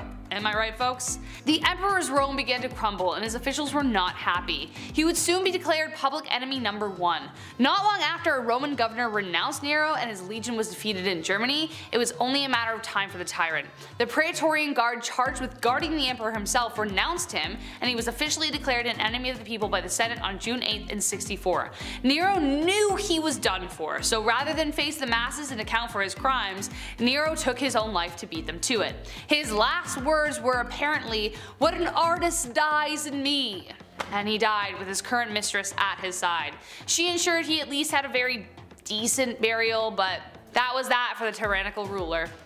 Kicking off the list at number 10, party hard. The term boot and rally was added to the Urban Dictionary in 2002, but Romans were riding that wave out a long time ago. They knew how to get down. Well, rather, they knew how to get it up. Ancient Romans would often make themselves puke in order to continue eating and drinking. How gross is that? What would normally be a red flag at a house party was actually a sign of respect back then. But it was business. These parties, these long, exhausting banquets, attending these was a sign of social standing. So you wanted to be around the longest. You wanted to drink the most, dance the most, and, grossly enough, puke the most. Those are the coolest Romans in town, apparently. It was so normal that you would excuse yourself from dinner and be like, excuse me, go to the vomitorium, great name, right across from the dining room. I'm sure it's a great breeze rolling through there. But then you'd go in this room, grab a feather, and then tickle thy throat, and then make room for even more lobster. What a treat. Birthday parties were never so disgusting. Number 9, gladiator blood. When Charlie Sheen started talking about drinking dragon blood, everybody looked at him like he was insane, rightfully so, but back then if you boasted about drinking gladiator blood, well, you were on the right track. Ancient Romans believed that gladiators had the literal heart of a lion, and to be fair, they were in immaculate shape. With all that long hair as well, I don't blame them. So the thought process here, being extremely superstitious, was that if you drank gladiator blood, whatever disease you had, it would soon be cured. So these Roman physicians would tell their patients with epilepsy to chug some warrior blood, like you're a vampire. Apparently it worked, like some of the time. Never really, not really. I wouldn't recommend this, don't do this. Number 8, you're in trouble. Recently we did a list on dark medical practices used in history, and in that list we talked briefly about how urine was used by ancient Romans to whiten their smile. Lovely. Fresh breath guaranteed. Well, to dive deeper into this gross fact, Romans also used urine to wash their clothes. So after they were done washing up, they would mask the smell, or at least try to, with fragrant leaves. They would use bay leaves and just rub it all over themselves, which is interesting. They didn't use soap because the amount of ammonia used in urine, well, it did the trick. Lye was also used to clean clothes at this time, but it was too pricey. So plan B was to head down to the Folones, the ancient laundromat, where everybody would just catch up and stomp on their, urine-filled clothes. Again, the smell is probably not that pleasant. Number 7, Roman art. If you've seen Superbad recently, this next one will ring a bell. I grew up watching Art Attack, okay? The British dude, Neil Buchanan, with his aggressive sidekick head that would just yell at you all day. What a fun way to learn how to draw. Well, back in the 18th century, when excavations took place in the city of Pompeii, they found lots and lots of art with a similar eggplant theme. I'm trying not to say what I really want to say here, people. Genitals carved everywhere. Carved, I said, not just like, you know, drawn in Sharpie. Carved in the streets, carved in the walls. Just under a street sign, you'll see one of these. Just popping out at you. Hello. Just generations of genitals. Rich history, folks. The phalluses of Pompeii. Imagine tripping over one of these. You do that thing where you look back to see what you almost rolled your ankle on. Imagine looking back and seeing that in the ground. I'd be like, okay, we're just gonna keep walking. Many tour guides like to say that they all point and lead to a brothel, when in reality these were actually just for good luck. They didn't really have a purpose other than good fortune. These symbols were to ward off the evil eye. Most folk kept these outside their front homes. You know, right next to the mailbox. That's great, it's a good spot to put it. Number 6, new hair, new me. Glowing up these days is quite easy. Change your hair color up, throw on some jorts, listen to Adele's new album, Bob's Your Uncle. It works. It always works. But if you were an ancient Roman and you want to show off the new you to your ex, maybe at the vomitorium party, how would you change your hair? How would you do it? Well, it was common, but the way they used to get it done was all but. Romans would have to use goat fat and beechwood ashes to bring out those highlights. Maybe it's goat fat, maybe it's Maybelline. Again, like those crazy parties, this was a symbol of status. If your hair didn't reek of goat fat, who even are you? Get out of here. Emperor Claudius III, his wife Valeria, apparently she once dyed her hair blonde and then painted her entire body gold and then had a contest to see who could hook up with the most Romans in one night. I feel like this would have been a really good reality TV show back in the day. Number 5, bathroom hangouts. Bathroom lighting is key when you go out. Those 1 AM selfies never looked or felt so good. Ancient Roman times, hanging out in the bathroom with your friends was quite common, but they didn't have any neon lights or quotes and selfies. It was just a lot of bricks. Oh, and also, it smelled really bad. They didn't have the Charmin Ultra less is more lifestyle. They had to use sticks with sponges to wipe. And yeah, of course, they also had to share. Socializing in these ancient toilets was like socializing at a Starbucks. It was normal. You would spend hours here and you got done, literally. Groups of Romans would discuss business, politics, military strategies, all the while a dude's in the corner just like going to the bathroom. Romans believed the goddess Cloacina was the guardian of the toilet drain system. Cloaca Maxima translates to big drain. I guess when you invent the flushing toilet, you can call them whatever you want. Just don't call any meetings there, perhaps. Might be a good start. Number 4, no soap. Sometimes you're in a rush, it happens. You don't have time to shower, so you do the classic spray yourself with cologne and then hope that you fool the world. It's a smart move, but the ancient Romans were way ahead of you. While they didn't clean their clothes with laundry detergent, it's not shocking to hear that they also didn't use soap to wash their bodies. Instead, they rubbed perfume oil all over themselves to get rid of sweat and all that jazz, but later on, once that oil had dried up, it was then removed with a wooden wedge or a spatula-like tool called a strigil. The world's most painful loofah, sign me up. Dirt and sweat would get stuck to this oil and then subsequently just peeled off. So it did work, but it took a little more time than our usual showers nowadays, our 5-minute rushes before work. For Romans who were well off, this was a whole event. There were several assistants you could pick from all these fancy and fragrant oils. It was slow and sensual. How was anybody ever on time back then? Number 3, all the poison. There's always the one kid who's allergic to nuts on your flight. And it's horrible, now nobody gets nuts on this flight. It's tragic, really. Research shows that feeding infants peanuts or peanut products when they're around 4 to 6 months old can prevent a peanut allergy. But Roman emperors had their own way of achieving immunity. It was common for Roman kings to seek out and then consume a small amount of each known poison because they thought at the end of this grueling trial you would become immune to them all. It was a hot blend called Mithridatum, named of course after the poison's creator, Mithridates the Great. He lived until he was 80, so maybe these potions that he created might have actually worked. The world's first vaccine perhaps. Number 2, thumbs up or thumbs down. Giving somebody a thumbs up after they've done something, it feels nice. You're like, yeah. Even a sarcastic thumbs up, use those when you get cut off in traffic. In the hit film Gladiator, there's a scene where Joaquin Phoenix's character gives Russell Crowe's character a thumbs up, and in turn he lives, and then we watch cinematic redemption. In real life, ancient Romans used these thumb signs to determine a gladiator's fate in the Colosseum. It was referred to as pollice verso. It's the Latin term for a turned thumb. The crowd would vote if a gladiator should die or not, which is also insane. It's like America's Got Talent, but like insane. While it's nice to receive a thumbs up after doing something today, if you got a thumbs up or even a thumbs down, it meant your days of living have come to an end. And finally, number 1, animals in the arena. In order to spice up the classic fight and clashing swords till death action, sometimes gladiators would be put into the arena with an animal. instead of another human being. Were they squirrels, maybe an opossum, or were they tigers or elephants, bears, lions, leopards, hyenas, wolves? Oh my god, they didn't win these often, did they? Animals were very expensive, so they weren't used all the time, but the organizers of the battle would go all out for the fights if they did include them. Like Logan Paul vs. Mayweather, it's a big social event. Most animals who were used in these great battles unfortunately didn't make it out alive. That's the horrible part as well. I'm a big animal lover, so much so that I'm rooting for the elephants in these fights while reading up about this. This led to another important factor down the road. People loved when animals were included, that eventually trade in exotic animals started taking place.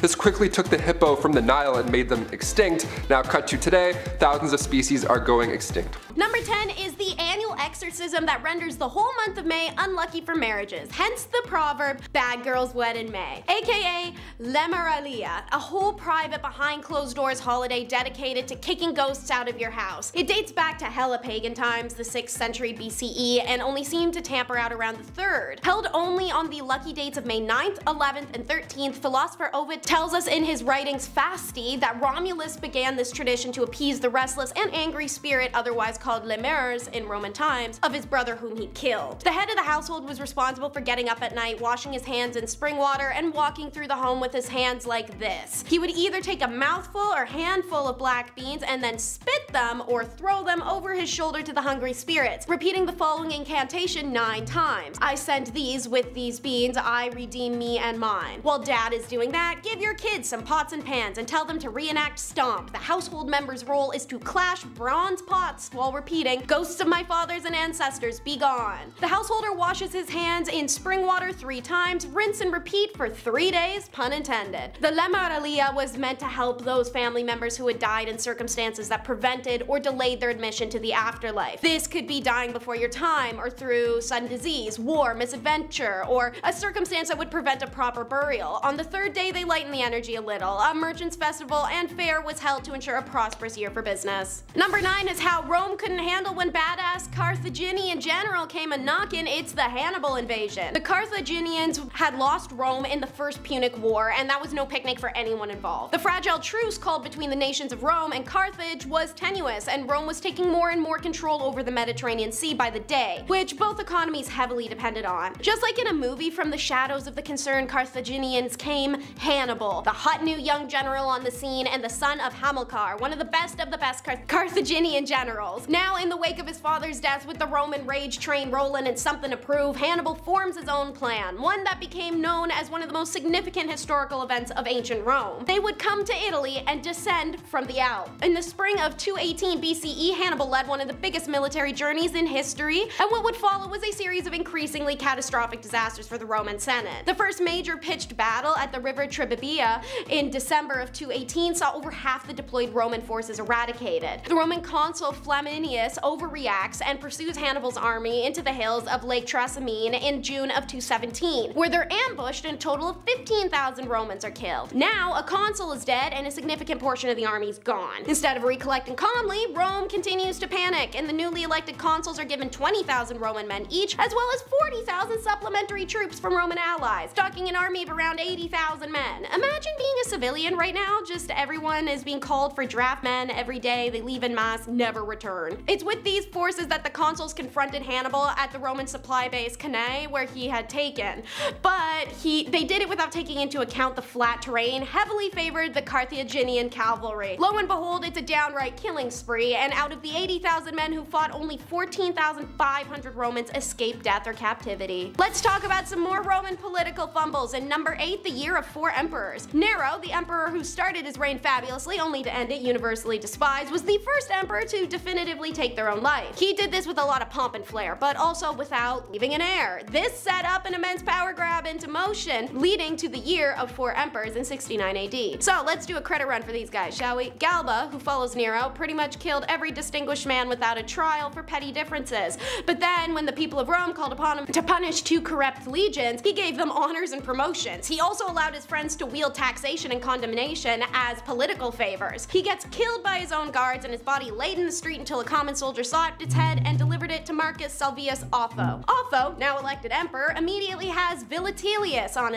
refusing all offers of peace settlements and demanding a battle. Otho loses 40,000 men to him, and the man who tells him this takes his life at Otho's feet. Otho couldn't tough it, so he said goodbye to his loved ones, dispersed his wealth, took his own life. The Senate immediately hands Vitellius the throne to spare themselves more battle. Was a gluttonous dirtbag. Disregarding democracy, he mimicked Nero in setting himself up to be the supreme power. He held his position for 8 months before the founder of the Flavian dynasty, Titus Flavius, suddenly had the legions of Syria, Alexandria, Moesia, Pannonia, Illyricum declaring him the emperor. And the terrified Vitellius disguises himself with rags and tries to escape the city, but fails. Next is the emperor who essentially lived as if in a cartoon. Number 7 is Caligula's reign. Living in Rome at the same time as this guy would be a nightmare on the sole basis alone. His favorite phrase was, "Remember, I have the right to do anything to anybody," because that is what you want to hear from your leader, and he was someone who took it quite literally. This included banging his friends' wives, or the torment and subsequent killing of high-ranking senators who dared to disagree with him. He even turned killing into a sport and just attacked people at random.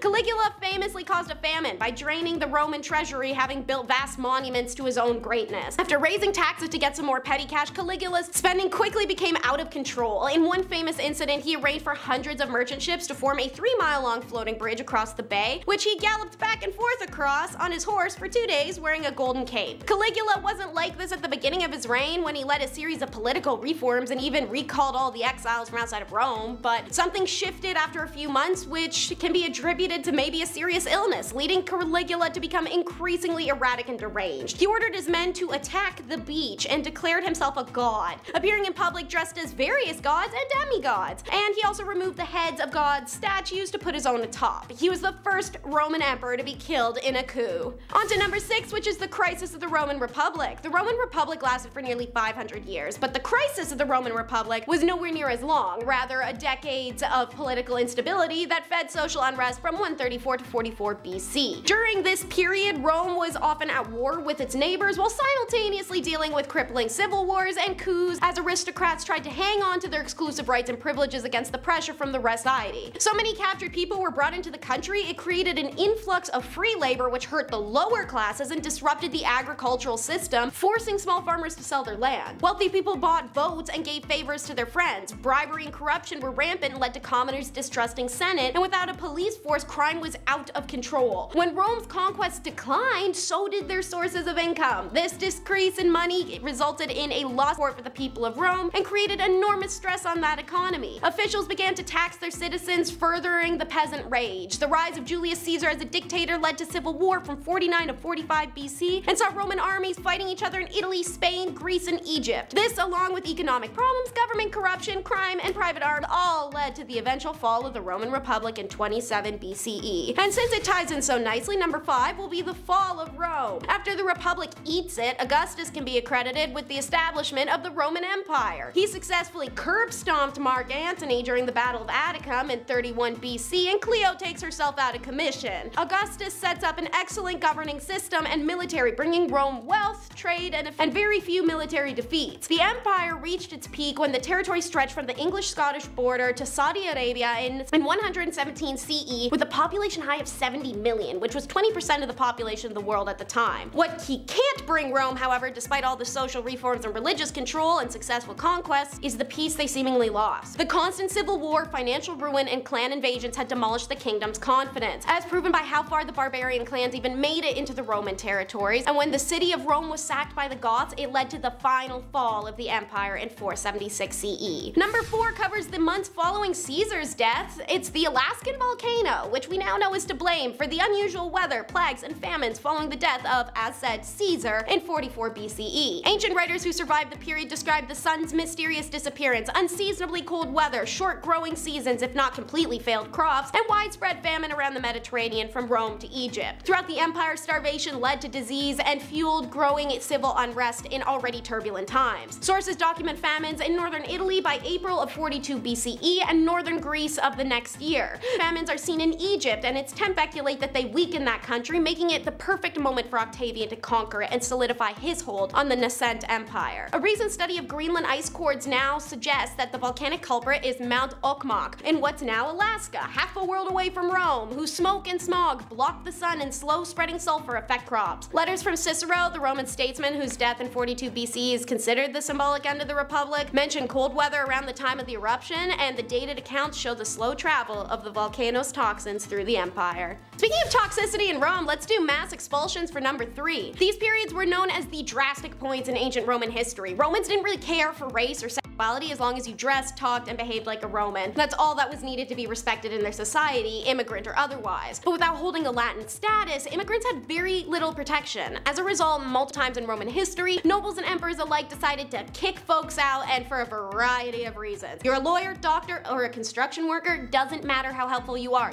out. Don't have a homeland to return to? Doesn't matter. Naturally, thousands would starve just outside of the kingdom's gates for that reason. However, a mass expulsion could calm angry Roman citizens looking for someone to blame during a famine, war, or plague. Generally something or anything that would cause shortages. Religions such as Judaism or Roman paganism was often a target for expulsion, as seen in 98 BCE and 177 BCE. Professions could also be targeted. Cicero writes of an expulsion of philosophers in 126 BCE. It may not be right, of course, for one who is not a citizen to exercise the rights and privileges of citizenship, and the law on this point was secured by 2 of our wisest consuls. Still, to prevent foreigners from enjoying the advances of the city is altogether contrary to the laws of humanity. In a time of famine, Suetonius talks of how Augustus expelled owned people and gladiators. Once indeed a time of great scarcity, when it was difficult to find remedy, Augustus expelled from the city the laborers that were for sale, as well as the schools of gladiators, all foreigners with the exception of physicians and teachers and a part of the household servants. And what better to follow up expulsion than something that caused one? Number 2 is the plague of 165 AD, whose victims would fall to fever and chills with diarrhea starting red that turned black within a week. During that time, black pockmarks would scab their bodies to peel off and leave deep-ditched wounds. Towards the end, people would even cough up or excrete scabs that had formed inside of them.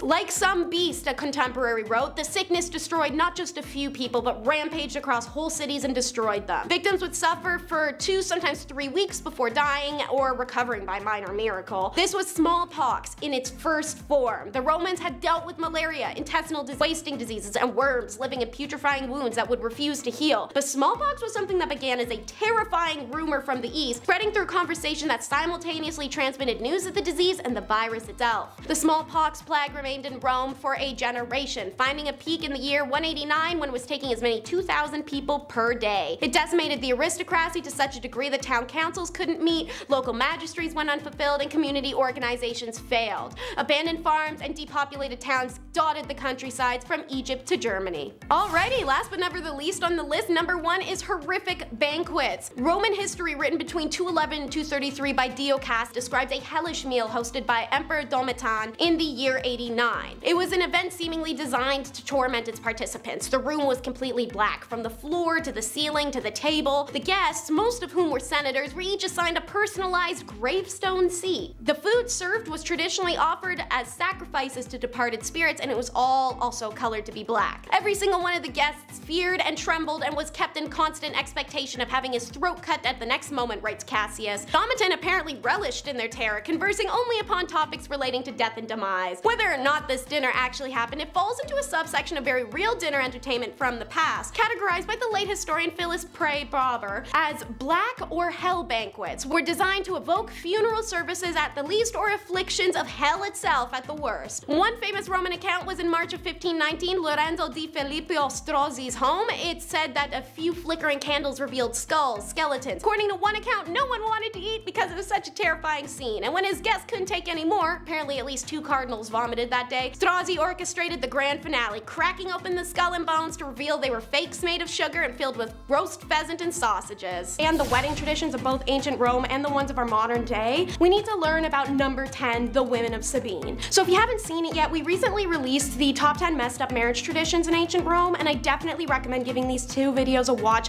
consecutively. As in that one, you'll learn more about the traditions and the ceremony itself. This video, more nitty-gritty, baby. So, to recap, this story first takes place when Rome was first established, like fresh off the press, just a small military settlement in 753 BCE. As a result, its entire population was men, which, don't get me wrong, Roman soldiers could work with the same way Greek ones could, but because their mommies had done all the work for them their entire lives and now they can't wash dishes or even a shirt, they sought out replacement mommies, aka wives.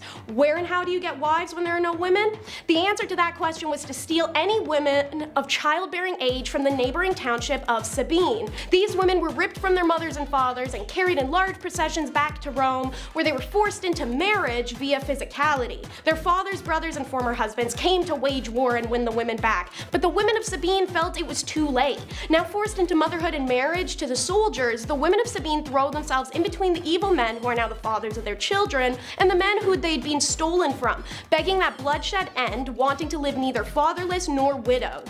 So a truce is called, and Sabine and Rome united their communities. So let's do a traditional breakdown in the following part of the countdown. What traditions ended up coming from this? Number 9 will be stolen goods. So one result of Rome literally starting off as a mass theft of ladies and their autonomy, it developed a super fun mindset and tradition that the only bride of value was one that hadn't been deflowered and had been stolen from her family. This went in 2 directions. So first, marriage continued to be theft, not like a ha ha ha, steal the bride. This was like actual theft of a person and a forceful marriage. This is how it was in the early days of Rome for a few hundo years. Obviously, it can't stay that way forever because people do feel love and some people want to get married in a non-effed up way, so the tradition goes the second way. That theft would be continued, but as a consenting reenactment. In a consenting reenactment, after the marriage ceremony, a bride would hug her father, then hold her mother, at which point the guests and the groomsmen would pull her from her mother's arms in a recreation of what happened to the Sabines,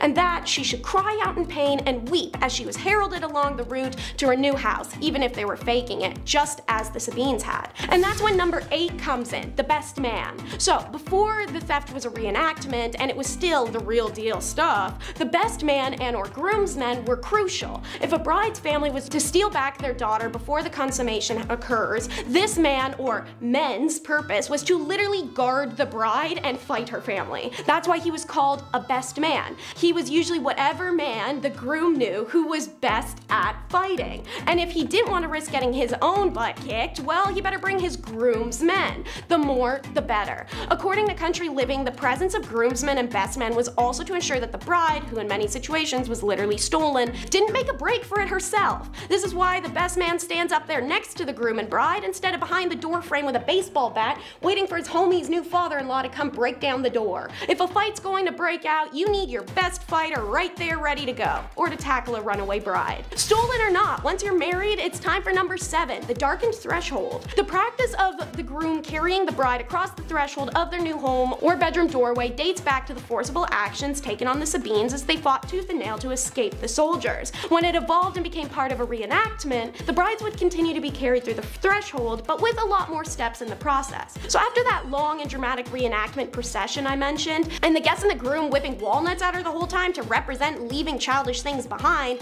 since nuts, which was its name, was a child's game in ancient Rome. The bride would then be put down outside the front door. She would oil the door's hinges with melted tallow, wolf fat, or olive oil to keep out sorcery. Then she would hang some woolen strips taken out of her elaborate hairstyle on the door as a symbol of her taking over the traditional wives' duty of weaving wool, but also to represent the scraps of material torn off of the Sabines. To go inside her new home, the groomsmen would then lift the bride over the threshold and into the house's atrium. The threshold was sacred to the goddess Vesta, so Romans believed that carrying the woman across the threshold would ensure she avoid tripping, a bad omen. This, however, is also a reference to the Sabine women being carried inside of captors' homes. Number 6, we move away from the Sabine reenactment specific traditions. It's now cuffed up. So fun fact, it was under Romans that the detailed legal requirements for engagements, weddings, and divorce were first instituted. Given that marriage in ancient Rome was something that required strict adherence to law, it may not be surprising that it was also regarded as a contract, thus a ring was necessary.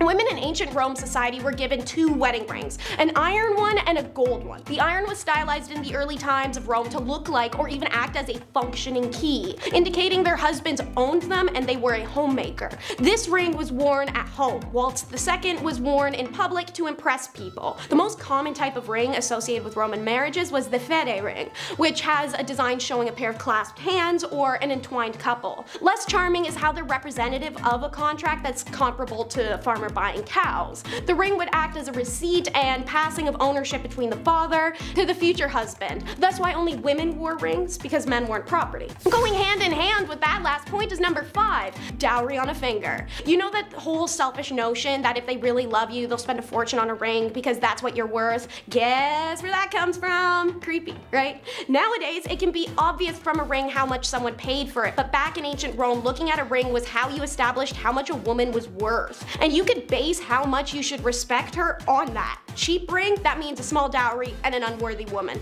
Yikes. In fact, author Karen K. Hirsch notes that rings were often used for this purpose in regular business transactions in Rome, making it very possible they entered the wedding ceremony with that mindset around the 15th or 16th century. The groom would offer a ring as a sign of his serious intention, offering up some collateral that the bride could keep if he decided to back out of the engagement. Rings were sometimes used as a deposit on the expected dowry or as a simple payment to the bride as part of her acquisition. For number 4, if you got some bad luck, bouquet it. So, having a pantheon of multiple gods is going to create some strong superstitions. Gods were jealous and had to be pacified with gifts and praise so that they would behave and grant wishes. Sometimes these gifts took the form of a handful of wheat or garlands and fragrant herbs. The origin of the bridal bouquet stems back to ancient Rome when bridal couples would weave greenery and blossoms into garlands and crowns scented with roses or orange blossoms, adding herbs to honor the gods and promote fertility and good fortune, says Valerie Gittleman. Strands of ivory illustrated the strong bond of matrimony and fidelity, while white blossoms symbolize sweetness and happiness. Sheaves of wheat, for example, symbolize plenty and good harvests, i.e. fertility, which alongside faithfulness were the topmost virtues of ancient marriage. These garlands would be found on the altar spaces, on the groom's head, wound into the intricate 6-vestal bridal hairstyle, and naturally in the cluster the bride carries, all meant to ward off evil spirits that might try to harm her. Speaking of hair and bridal beauty, how about the Roman candle for number 3? I talked about the flammeum in the last video about Roman marriage, but more so about what it represents and its purposes. As you may know, had you seen it, the flammeum is a oak yellow color. However, it didn't start this way, rather as a vibrant orange-red color designed to look like fire so it would scare off evil spirits. Also, it does explain the name flammeum to you. This flammeum also covered the bride's entire body in a 360 style, and originally they were weighed down with like heavy leaf garlands, precious stones, real rocks if you're broke. This was to prevent her, or at least try to slow her down if she was to try and run away. Why the change to yellow? Sun fading on veils passed down through the centuries. The concern for evil spirits lessened. People liked the color mustard yellow. I don't know, take your pick. What stayed the same was having to use a billion pins to keep the damn thing on. Thankfully, the 6-braid vestal virgin hairstyle was conducive to that, but it was also conducive to hiding weapons. Circling us back to the Sabine and captured bride concept. Before a bride was allowed into the marriage bed, it became code that all jewelry that could be used as a weapon by the bride would have to be removed, including hairpins, bracelets, rings, and necklaces. Turns out some smart ladies kept some blades between their veil and scalp to protect themselves from their unwanted husbands once behind closed doors. I'm sure their Sabine ancestors would have been proud of them. This one's a little odd, but you may now kiss the priest, in at number 2. Pre-Christianity, kissing in Rome was actually a greeting. Before you picture a hot and sloppy makeout sesh, that's not the case. I mean a peck or little brushy brush of the lips. It was done between strangers, nobility, and family. Hell, they had to put laws in place to get people to stop laying them on each other when pandemics would break out so less people would die. It wasn't a romantic thing in the slightest. Common for friends to kiss one another's closed eyelids, necks, and mouths, and considered a great privilege to greet members of your own family with a kiss. This rule was not to be broken or followed incorrectly. As Christianity took root in ancient Rome, the act of kissing became shamed alongside nudity, intercourse, and just about anything that was natural. What did remain was the kiss of peace. These were initially acceptable between men and women, but over time, Rome went from a kiss-friendly to no-tongue action township. Because God forbid you kiss someone thanks for the loaf of bread you bought and feel a tingle somewhere. I know you bought bread from her every day for the last 13 years before now and kissed her thanks every time, but you never know. Today could be the day you defy God and embrace the devil. Tisk tisk, Romans. Anyways, jokes aside, Despite the casual greeting kiss and the romantic kisses before marriage being banned, the kiss of peace remained, and one of the times that kiss happened was at the marriage ceremony, where the priest would turn to the groom and absolutely lay one on the guy. After that, the groom has to turn to the bride and give her some sloppy tongue action next. Idea was that the priest passed a blessing through his mouth to the grooms and the groom would pass it to the bride. Thus why the groom can kiss the bride and not the other way around. And last but not least, it's everyone's favorite gals, the bridesmaids. Number 1. Bridesmaids are as much a sight to behold as the bride herself, mostly because back in the day, they dressed almost exactly the same as the bride. Complete opposite of the downright offensive thing some of y'all have your best friends wear. Girl, if you love her, you wouldn't make her wear that shade of pink that she can't. Anyways, the Romans believed that the bride, being so pretty, is easy prey for vengeful spirits that would harm her.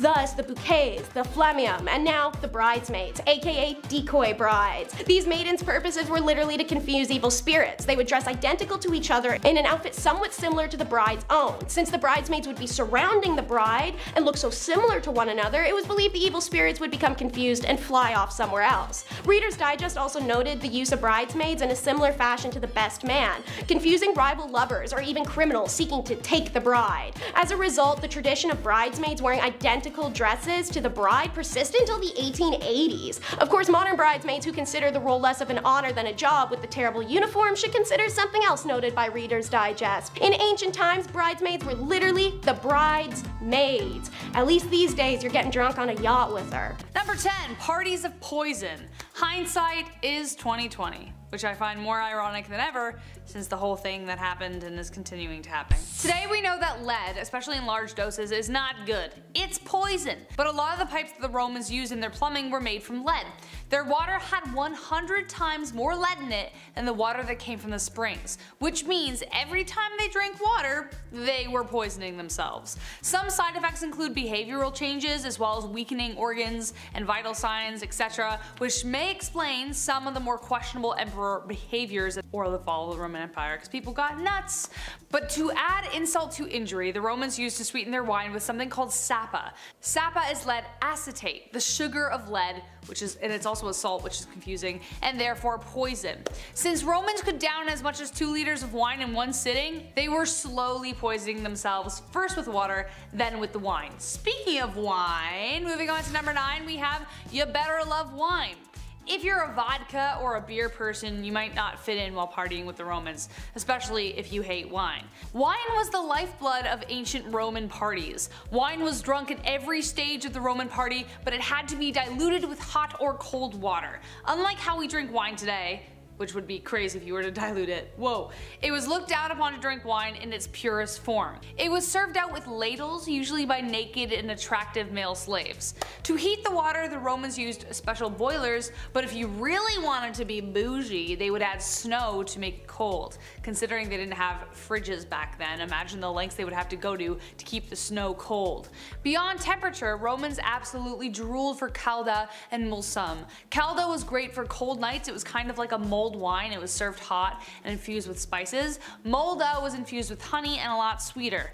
I want to try and make both. Maybe I will on my Instagram. Let me know if I should in the comments below. Minus the lead, of course. Number 8, seating charts. If you have ever been involved in a wedding, you know how important a seating chart is. Or like even in school, when you're like assigned desks, it's a big deal. You could end up sitting next to your uncomfortable cousin or beside your smelly Aunt Sue.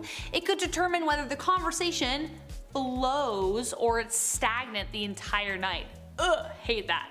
Romans understood the matchmaking game when it came to banquets. It was a pretty big deal. Where you sat determined your station and overall how liked you were. They had a 3-couch system called the triclinium. The most honored guests would sit on the couch in the center next to the hosts on the right. But if you were on the couch on the left, it kinda meant that you weren't as big of a deal. Sorry. Eventually, as parties got bigger, so did the 3-couch rule extend to a huge semicircular couch in the middle that could hold about 12 people. Number 7, gladiator fights. We just did a video on this, Taylor and I, go check it out. Now, parties weren't just about eating, drinking, and socializing, there had to be entertainment, of course. Roman parties were designed around the 5 senses: taste, touch, smell, sight, and hearing. So of course there were the ancient Roman bards jamming out some earworms, but what was there to look at? You could only watch someone play the harp for so long. Next up on the entertainment list was acrobats, dancing girls, even mimes, which I was surprised to learn, plus trained exotic animals. If you were more like the charcuterie and like a quiet evening kind of person, you might enjoy poetry readings. But what really got the party started was an epic gladiatorial battle. Nothing like putting sharp objects in drunk people's hands. But that wasn't all they did. Parties were a big deal and nobles loved to outdo each other, so sometimes they went too far. More than once it got out of hand, but the most famous was during the reign of Emperor Elagabalus. He wanted to shower his dinner guests with flowers, so he built a false ceiling filled with them, but the flowers somehow ended up smothering some of his guests to death because he just kind of went overboard. Death by Roses. That's a poem title right there. Stick to poetry nights, my friends. Number 6, Saturnalia. One of the most popular Roman festivals. It was kind of like an early Christmas celebration, kind of, except it wasn't at all. It was actually about the god Saturn, not Christ.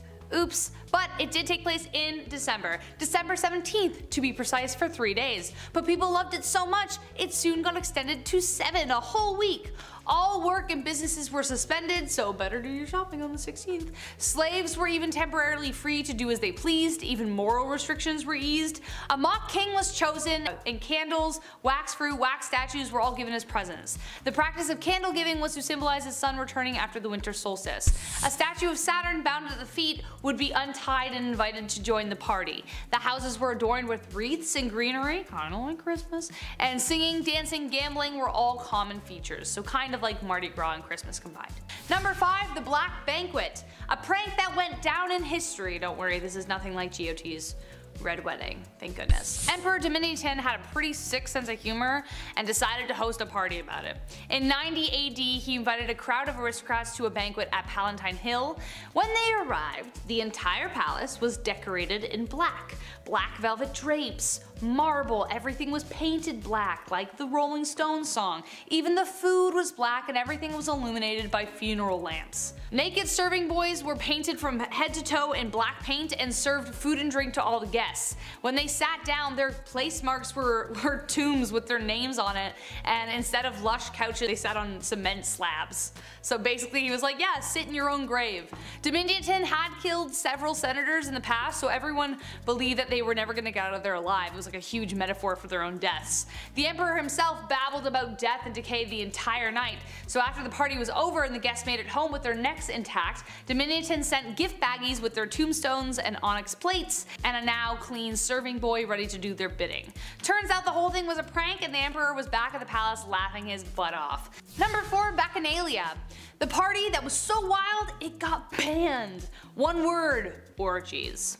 The Romans dug that kind of kinky shindig, but they like to pretend they didn't. Bacchanalia, the back guy, is a term used to describe a drunken, debaucherous party at frat houses or sororities, which isn't far off from the heyday. The Bacchanal celebrates the god Dionysus, also known as Bacchus, literally the god of wine and a damn good time. The celebration could include massive feasts, ritual parades and performances, and people carrying clusters of grapes around, and of course, wine. Lots and lots of wine. It used to just be held by women 3 times a year, but soon men were slowly admitted to the festivities and they started making it happen about 5 times a month. But this was the breeding ground for scandal, as it was rumored orgies and even human sacrifice occurred. So they were banned in 186 BCE, and if you ban something, you'll only make it more popular, so the celebrations continued covertly. So if you're into that kind of stuff, maybe forgo the human sacrifice, but there it is. Number 3, power play party. I've never lived within the aristocracy. I'm a blue collar gal. I'm never gonna know what it's like to be that rich, but I'm pretty sure this kind of who can throw the bigger party mentality hasn't really changed. In ancient Rome, parties were an opportunity to show off the amount of power a nobleman had. As soon as guests arrived, the extravagance and the rarity of the food, the vessels with which they were presented, were all judged as soon as they were seen. Wine goblets goblets and jugs had to be functional yet exquisite, made from luxurious materials like gold, silver, and precious stones. Back then, a middle-class family could afford silverware, so imagine what the nobles could do. This display of wealth played the long game, and it could mean political favors could be made down the road. So, sneaky sneaky. Number 2, Party Island. This is where it gets really dark. Ever sipped on a Capri Sun? Well, this story may taint that memory, so fair warning.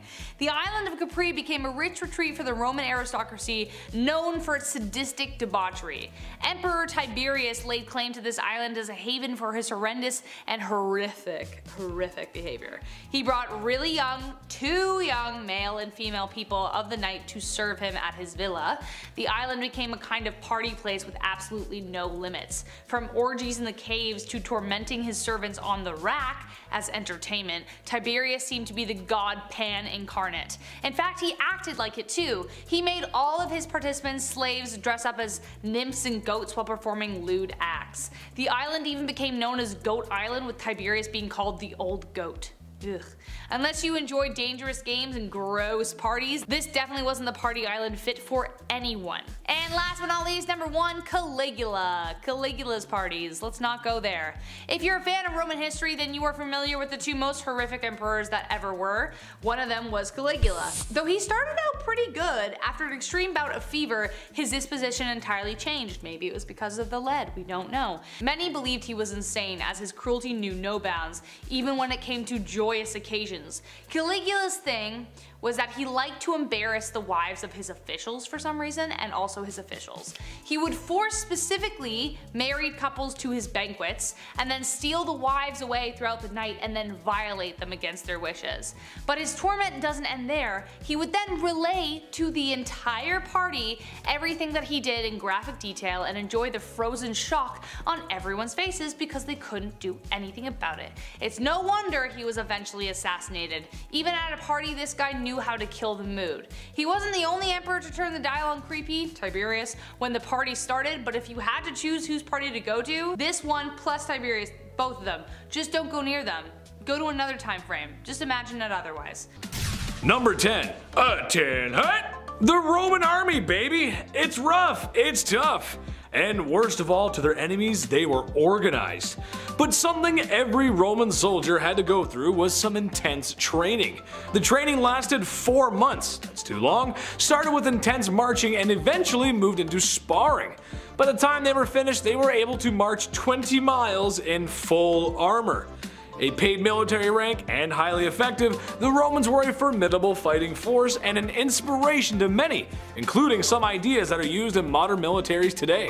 While not having a perfect win-to-loss ratio, the Romans are probably most remembered for their military prowess, techniques, and weaponry. They got some cool spears. The theme, or really their best tactics, was teamwork.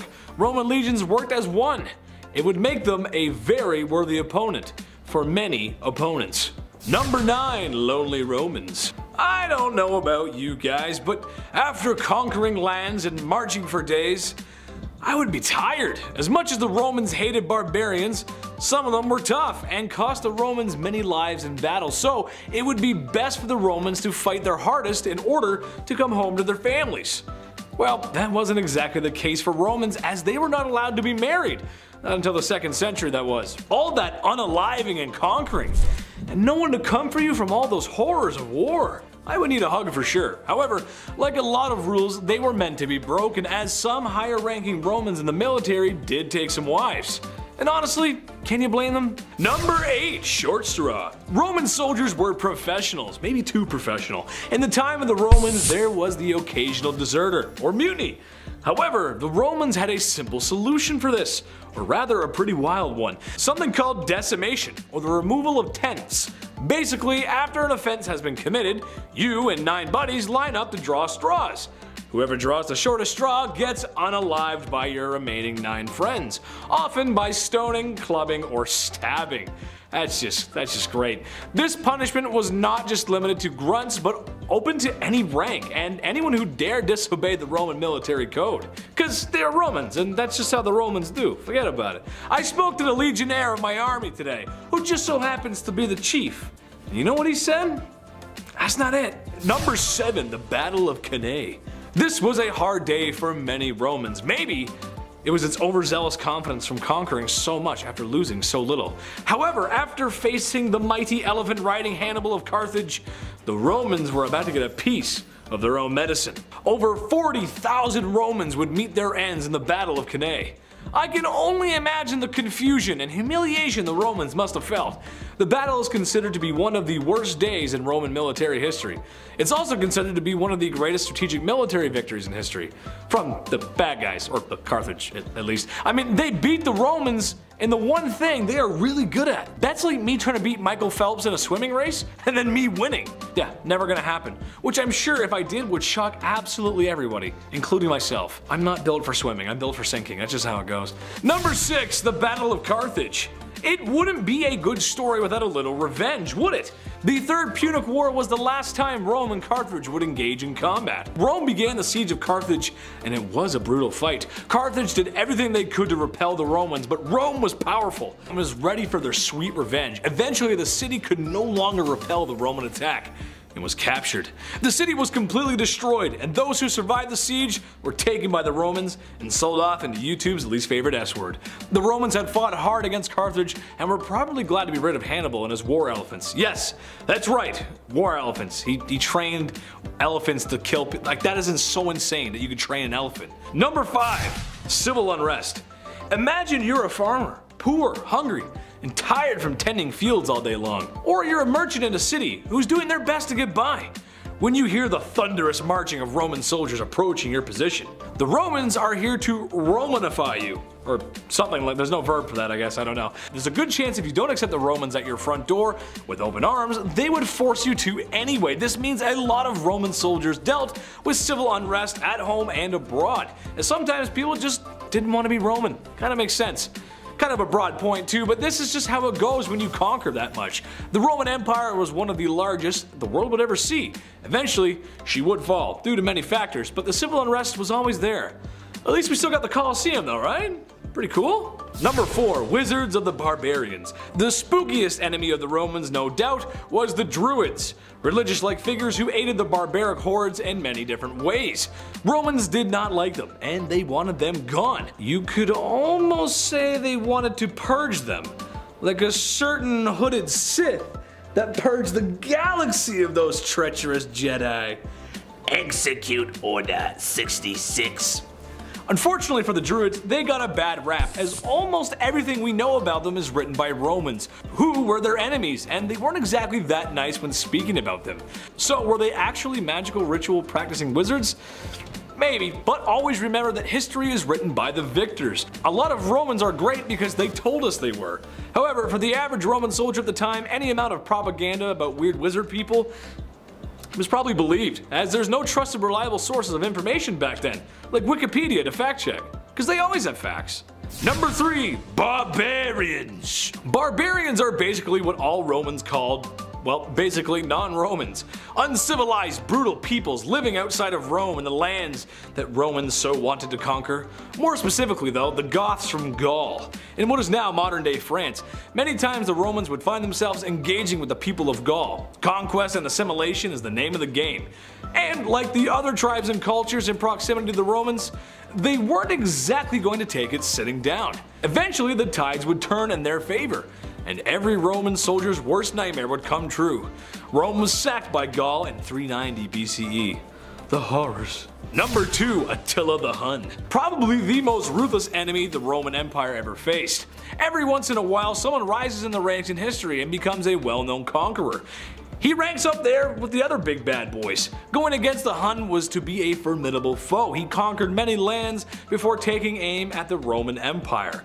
I can just imagine the dread on the Roman soldiers' faces when they realized who they were going to be toe-to-toe with. However, in the end, the Romans would claim victory, and Attila was defeated and perished during his attempted conquest. Number 1, being a soldier. I mean, let's be honest. Through everything I've said, the Roman army was made up of soldiers. Sure, it may have been a very long time ago, but it's still the army. And I don't know how you guys feel about it, but I am certainly not brave enough to be in the army. All my respect and love goes out to any soldier in the armed forces. Thank you for your service, seriously. But being in a modern army may be tough, But imagine being in the Roman army. I mean, you gotta walk everywhere or sail everywhere, and you better hope the enemy is close, because otherwise you're gonna be walking or sailing for a long time. And as a tubby boy with asthma, I would not fare well in the hot Mediterranean sun. With excessive walking and a diet of wine and bread, trying to swing a sword while bloated must have been the biggest challenge yet. No thanks, I'll pass.